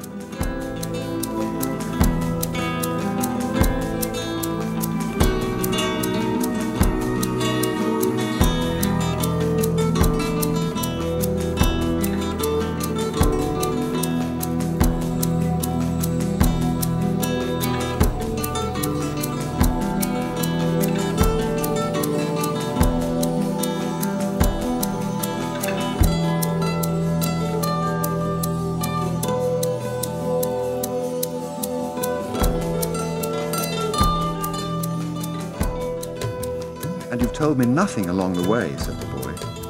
"I thought you were going to teach me some of the things you know. A while ago, I rode through the desert with a man who had books on alchemy, but I wasn't able to learn anything from them." "There is only one way to learn," the alchemist answered. "It's through action. Everything you need to know, you have learned through your journey. You need to learn only one thing more."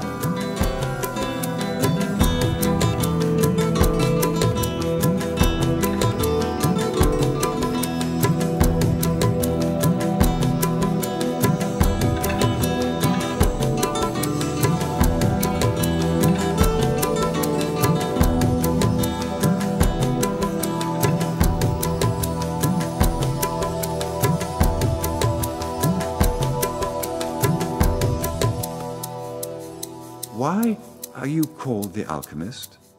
"Because that's what I am." "And what went wrong when other alchemists tried to make gold and were unable to do so?" "They were looking only for gold," his companion answered. "They were seeking the treasure of their personal legend without wanting actually to live out the personal legend." "What is it that I still need to know?" the boy asked. But the alchemist continued to look to the horizon, and finally the falcon returned with their meal. They dug a hole and lit their fire in it so that the light of the flames would not be seen.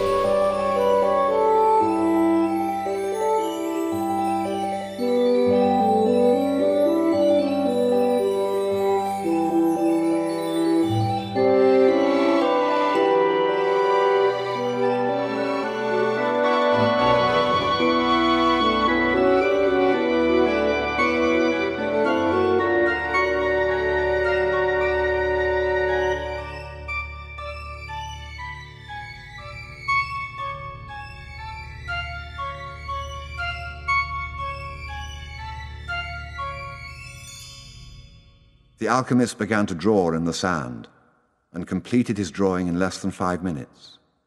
As he drew, the boy thought of the old king and the plaza where they had met that day. It seemed as if it had taken place years and years ago. "This is what was written on the emerald tablet," said the alchemist when he had finished. The boy tried to read what was written in the sand. "It's a code," said the boy, a bit disappointed. "It looks like what I saw in the Englishman's books." "No," the alchemist answered. "It's like the flight of those two hawks. It can't be understood by reason alone. The emerald tablet is a direct passage to the soul of the world." "Should I understand the emerald tablet?" the boy asked. "Perhaps. If you were in a laboratory of alchemy, this would be the right time to study the best way to understand the emerald tablet. But you are in the desert, so immerse yourself in it. The desert will give you an understanding of the world. In fact, anything on the face of the earth will do that. You don't even have to understand the desert. All you have to do is contemplate a simple grain of sand, and you will see in it all the marvels of creation." "How do I immerse myself in the desert?" "Listen to your heart. It knows all things because it came from the soul of the world, and it will one day return there."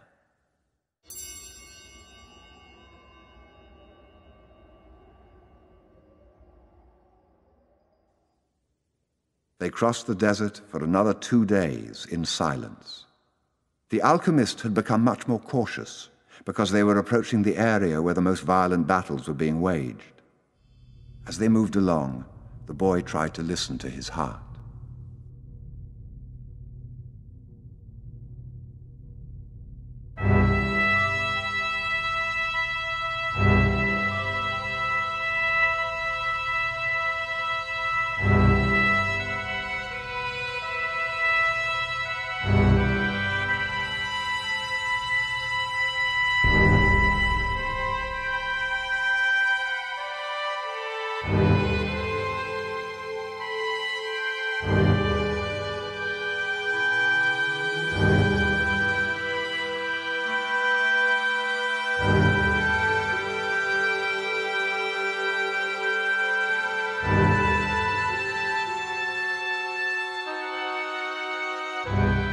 The boy continued to listen to his heart as they crossed the desert.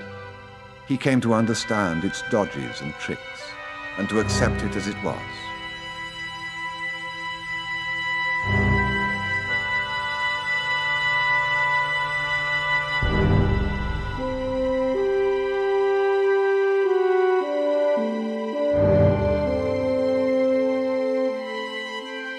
That night, he told all of this to the alchemist. And the alchemist understood that the boy's heart had returned to the soul of the world. "So what should I do now?" the boy asked. "Continue in the direction of the pyramids," said the alchemist, "and continue to pay heed to the omens. Your heart is still capable of showing you where the treasure is." "Is that the one thing I still needed to know?" "No," the alchemist answered.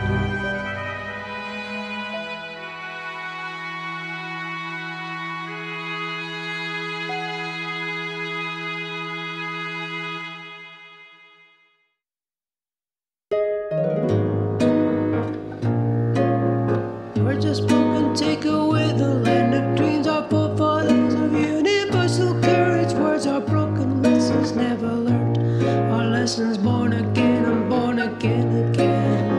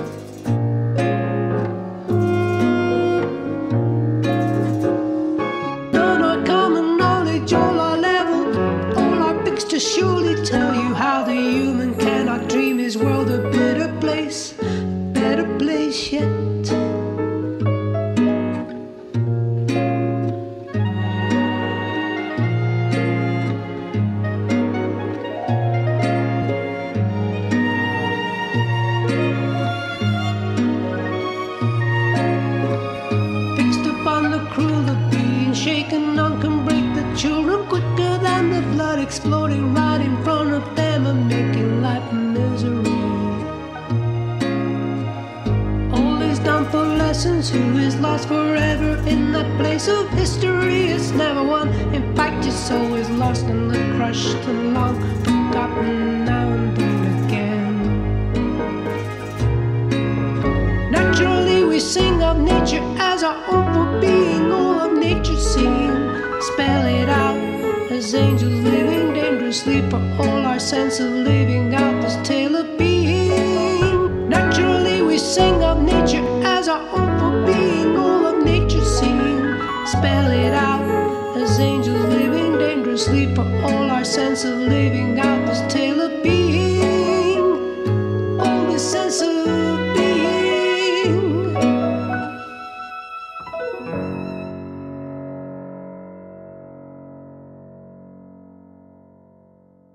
What you still need to know is this. Before a dream is realized, the soul of the world tests everything that was learned along the way. It does this not because it is evil, but so that we can, in addition to realizing our dreams, master the lessons we've learned as we've moved toward that dream. That's the point at which most people give up. It's the point at which, as we say in the language of the desert, one dies of thirst just when the palm trees have appeared on the horizon. Every search begins with beginner's luck, and every search ends with the victors being severely tested. The boy remembered an old proverb from his country. It said that the darkest hour of the night came just before the dawn.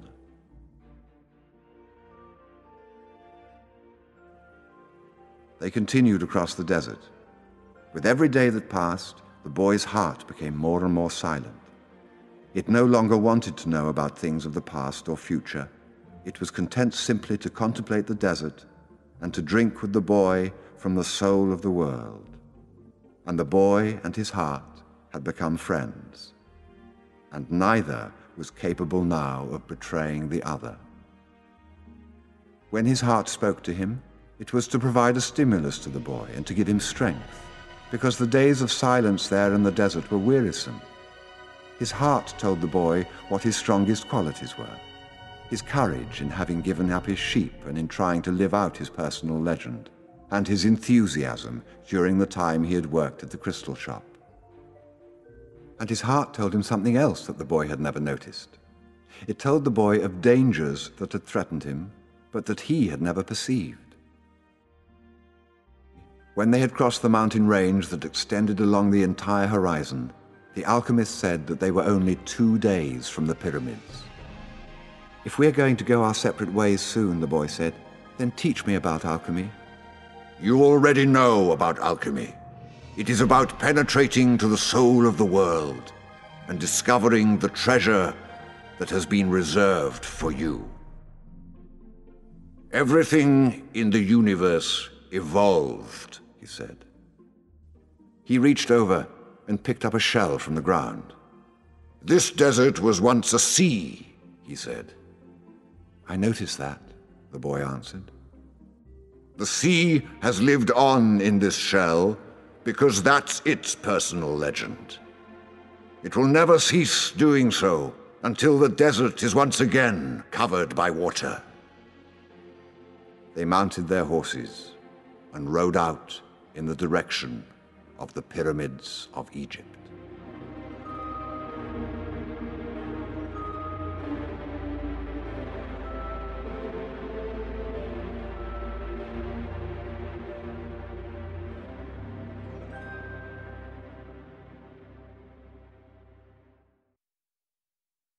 The sun was setting when the boy's heart sounded a danger signal. They were surrounded by gigantic dunes, and the boy looked at the alchemist to see whether he had sensed anything. But he appeared to be unaware of any danger. 5 minutes later, the boy saw 2 horsemen waiting ahead of them. Before he could say anything to the alchemist, the 2 horsemen had become 10, and then 100. And then they were everywhere in the dunes.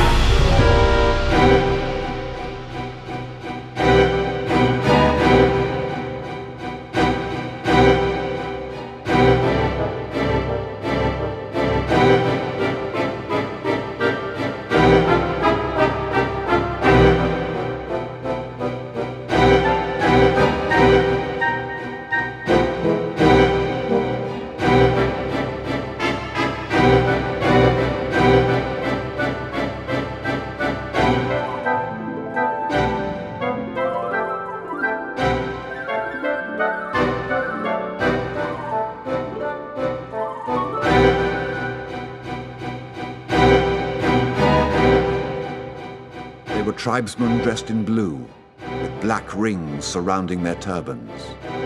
Their faces were hidden behind blue veils, with only their eyes showing.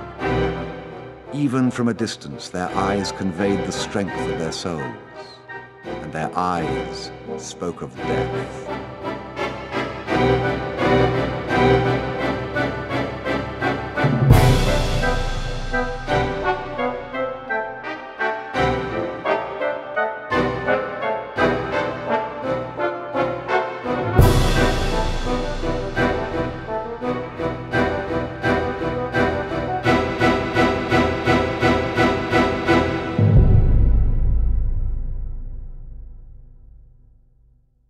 The two were taken to a nearby military camp. "These are the spies," said one of the men. "We're just travelers," the alchemist answered. "You were seen at the enemy camp 3 days ago, and you were talking with one of the troops there." "Oh, I'm just a man who wanders the desert and knows the stars," said the alchemist.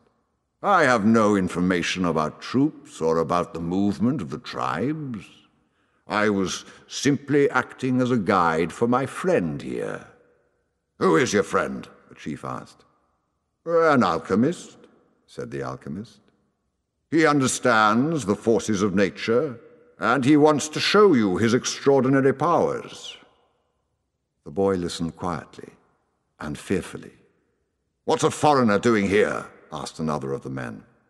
"He has brought money to give to your tribe," said the alchemist before the boy could say a word. And seizing the boy's bag, the alchemist gave the gold coins to the chief. The Arab accepted them without a word. There was enough there to buy a lot of weapons. "What is an alchemist?" he asked finally. "It's a man who understands nature and the world. If he wanted to, he could destroy this camp just with the force of the wind." The men laughed. They were used to the ravages of war and knew that the wind could not deliver them a fatal blow. Yet each felt his heart beat a bit faster. They were men of the desert, and they were fearful of sorcerers. "I want to see him do it," said the chief. "Oh, he needs 3 days," answered the alchemist. "He's going to transform himself into the wind, just to demonstrate his powers. If he can't do it, we humbly offer you our lives for the honor of your tribe." "You can't offer me something that's already mine," the chief said arrogantly.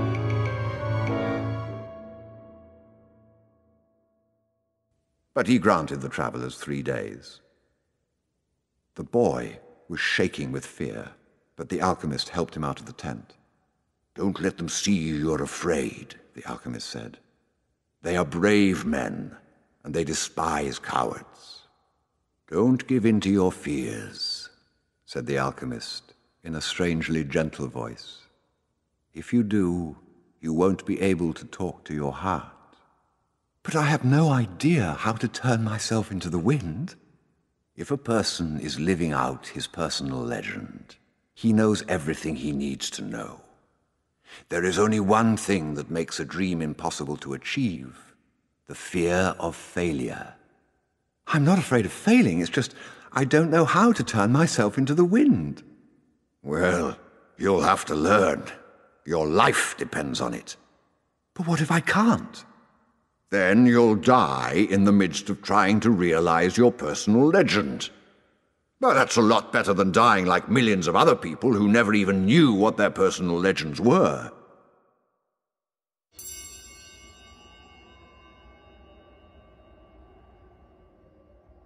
The first day passed. There was a major battle nearby, and a number of wounded were brought back to the camp.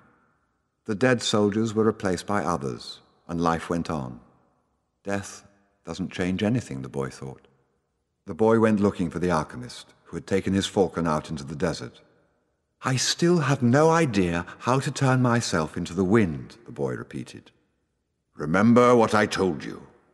The world is only the visible aspect of God, and that what alchemy does is to bring spiritual perfection into contact with the material plane." "What are you doing?" "Feeding my falcon." "If I'm not able to turn myself into the wind, we're going to die," the boy said. "Why feed your falcon?" "You're the one who may die," the alchemist said. "I already know how to turn myself into the wind."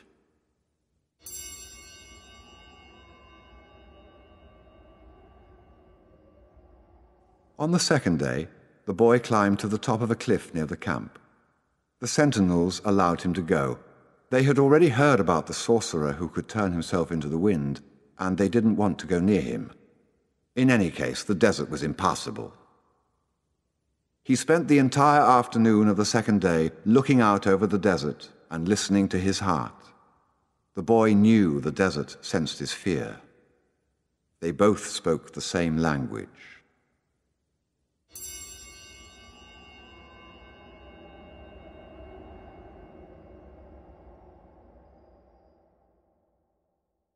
On the third day, the chief met with his officers. He called the alchemist to the meeting and said, "Let's go and see the boy who turns himself into the wind." "Let's," the alchemist answered. The boy took them to the cliff where he had been on the previous day. He told them all to be seated. "It's going to take a while," the boy said. "We're in no hurry," the chief answered. "We are men of the desert."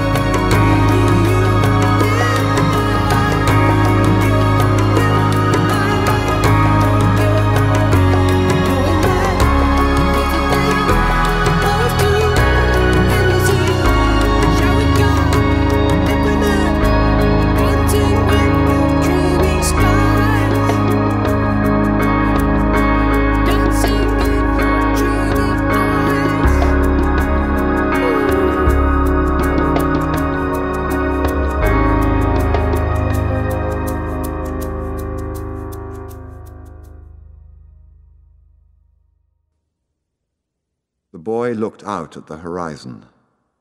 There were mountains in the distance, and there were dunes, rocks, and plants that insisted on living where survival seemed impossible.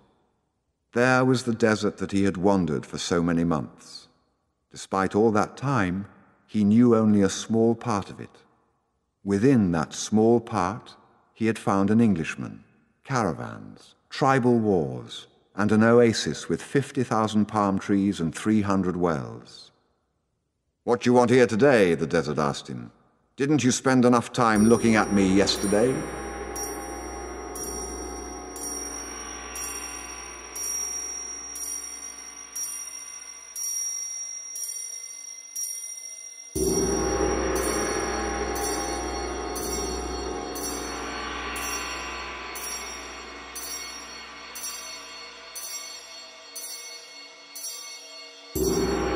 breeze began to blow.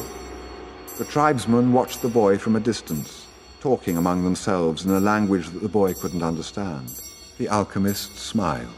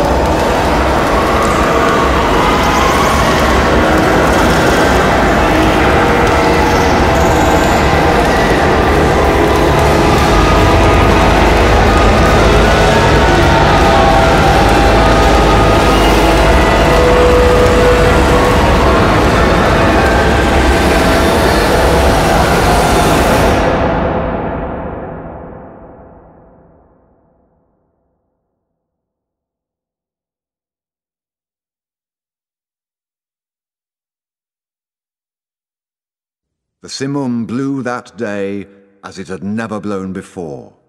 For generations thereafter, the Arabs recounted the legend of a boy who had turned himself into the wind, almost destroying a military camp in defiance of the most powerful chief in the desert.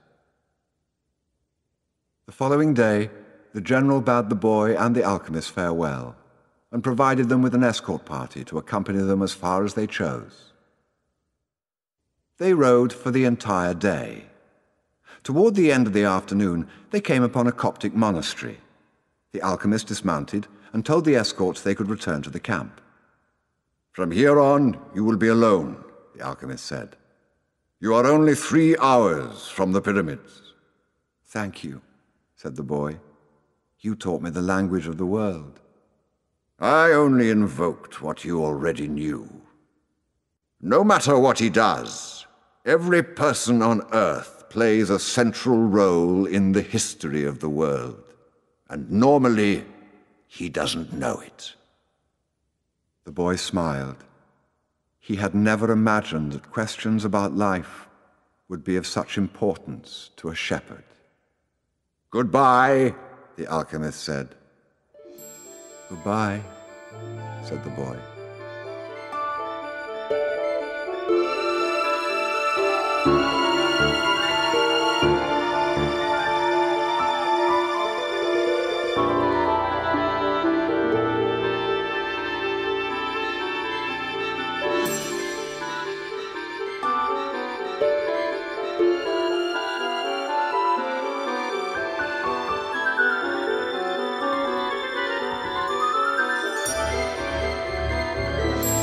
The boy rode along through the desert for several hours, listening avidly to what his heart had to say. It was his heart that would tell him where his treasure was hidden. "Where your treasure is, there also will be your heart," the alchemist had told him.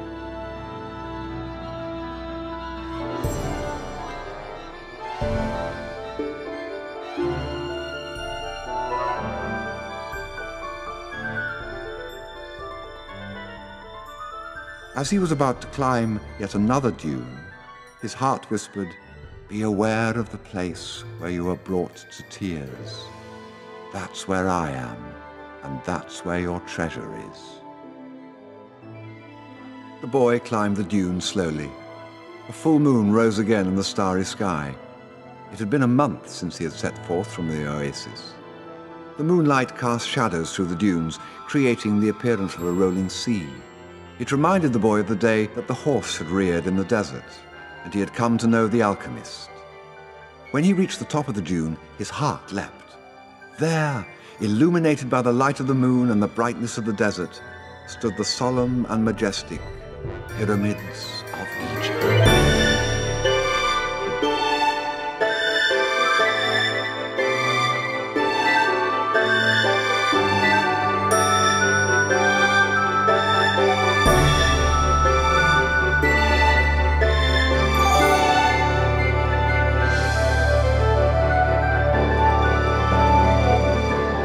The boy looked at the sands around him and saw that where his tears had fallen, a scarab beetle was scuttling through the sand. Another omen.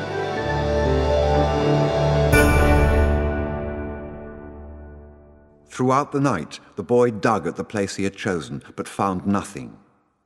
He felt weighted down by the centuries of time since the pyramids had been built, but he didn't stop. As he was attempting to pull out the rocks he encountered, he heard footsteps. Several figures approached him. Their backs were to the moonlight, and the boy could see neither their eyes nor their faces. "What are you doing here?" one of the figures demanded. Because he was terrified, the boy didn't answer. He had found where his treasure was, and was frightened of what might happen. "We're refugees from the tribal wars, and we need money," the other figure said. "What are you hiding there?" "I'm not hiding anything," the boy answered. "There's gold here," he said. The moon shone on the face of the Arab who had seized him, and in the man's eyes the boy saw death. "I'm digging for treasure!" And although his mouth was bleeding and swollen, he told his attackers that he had twice dreamed of a treasure hidden near the pyramids of Egypt. "Leave him. He doesn't have anything else. He must have stolen this gold. We're leaving." You're not going to die, you'll live. And you'll learn that a man shouldn't be so stupid. 2 years ago, right here on this spot, I had a recurrent dream too. I dreamed that I should travel to the fields of Spain and look for a ruined church where shepherds and their sheep slept. In my dream, there was a sycamore growing out of the ruins of the sacristy, and I was told that if I dug at the roots of the sycamore, I would find a hidden treasure. I'm not so stupid as to cross an entire desert just because of a recurrent dream. And they disappeared. The boy stood up shakily and looked once more at the pyramids. They seemed to laugh at him, and he laughed back, his heart bursting with joy, because now he knew where his treasure was. The boy reached the small abandoned church just as night was falling. The sycamore was still there in the sacristy, and the stars could still be seen through the half-destroyed roof. Now he was here not with his flock, but with a shovel. He began to dig at the base of the sycamore. An hour later, he had before him a chest of Spanish gold coins. There were also precious stones, gold masks adorned with red and white feathers, and stone statues embedded with jewels. He placed Urim and Thummim in the chest. The wind began to blow again. It was the Levanter. It didn't bring with it the smell of the desert, nor the threat of Moorish invasion. Instead, it brought the scent of a perfume he knew well. The boy smiled. It was the first time she had done that. "I'm coming, Fatima," he said.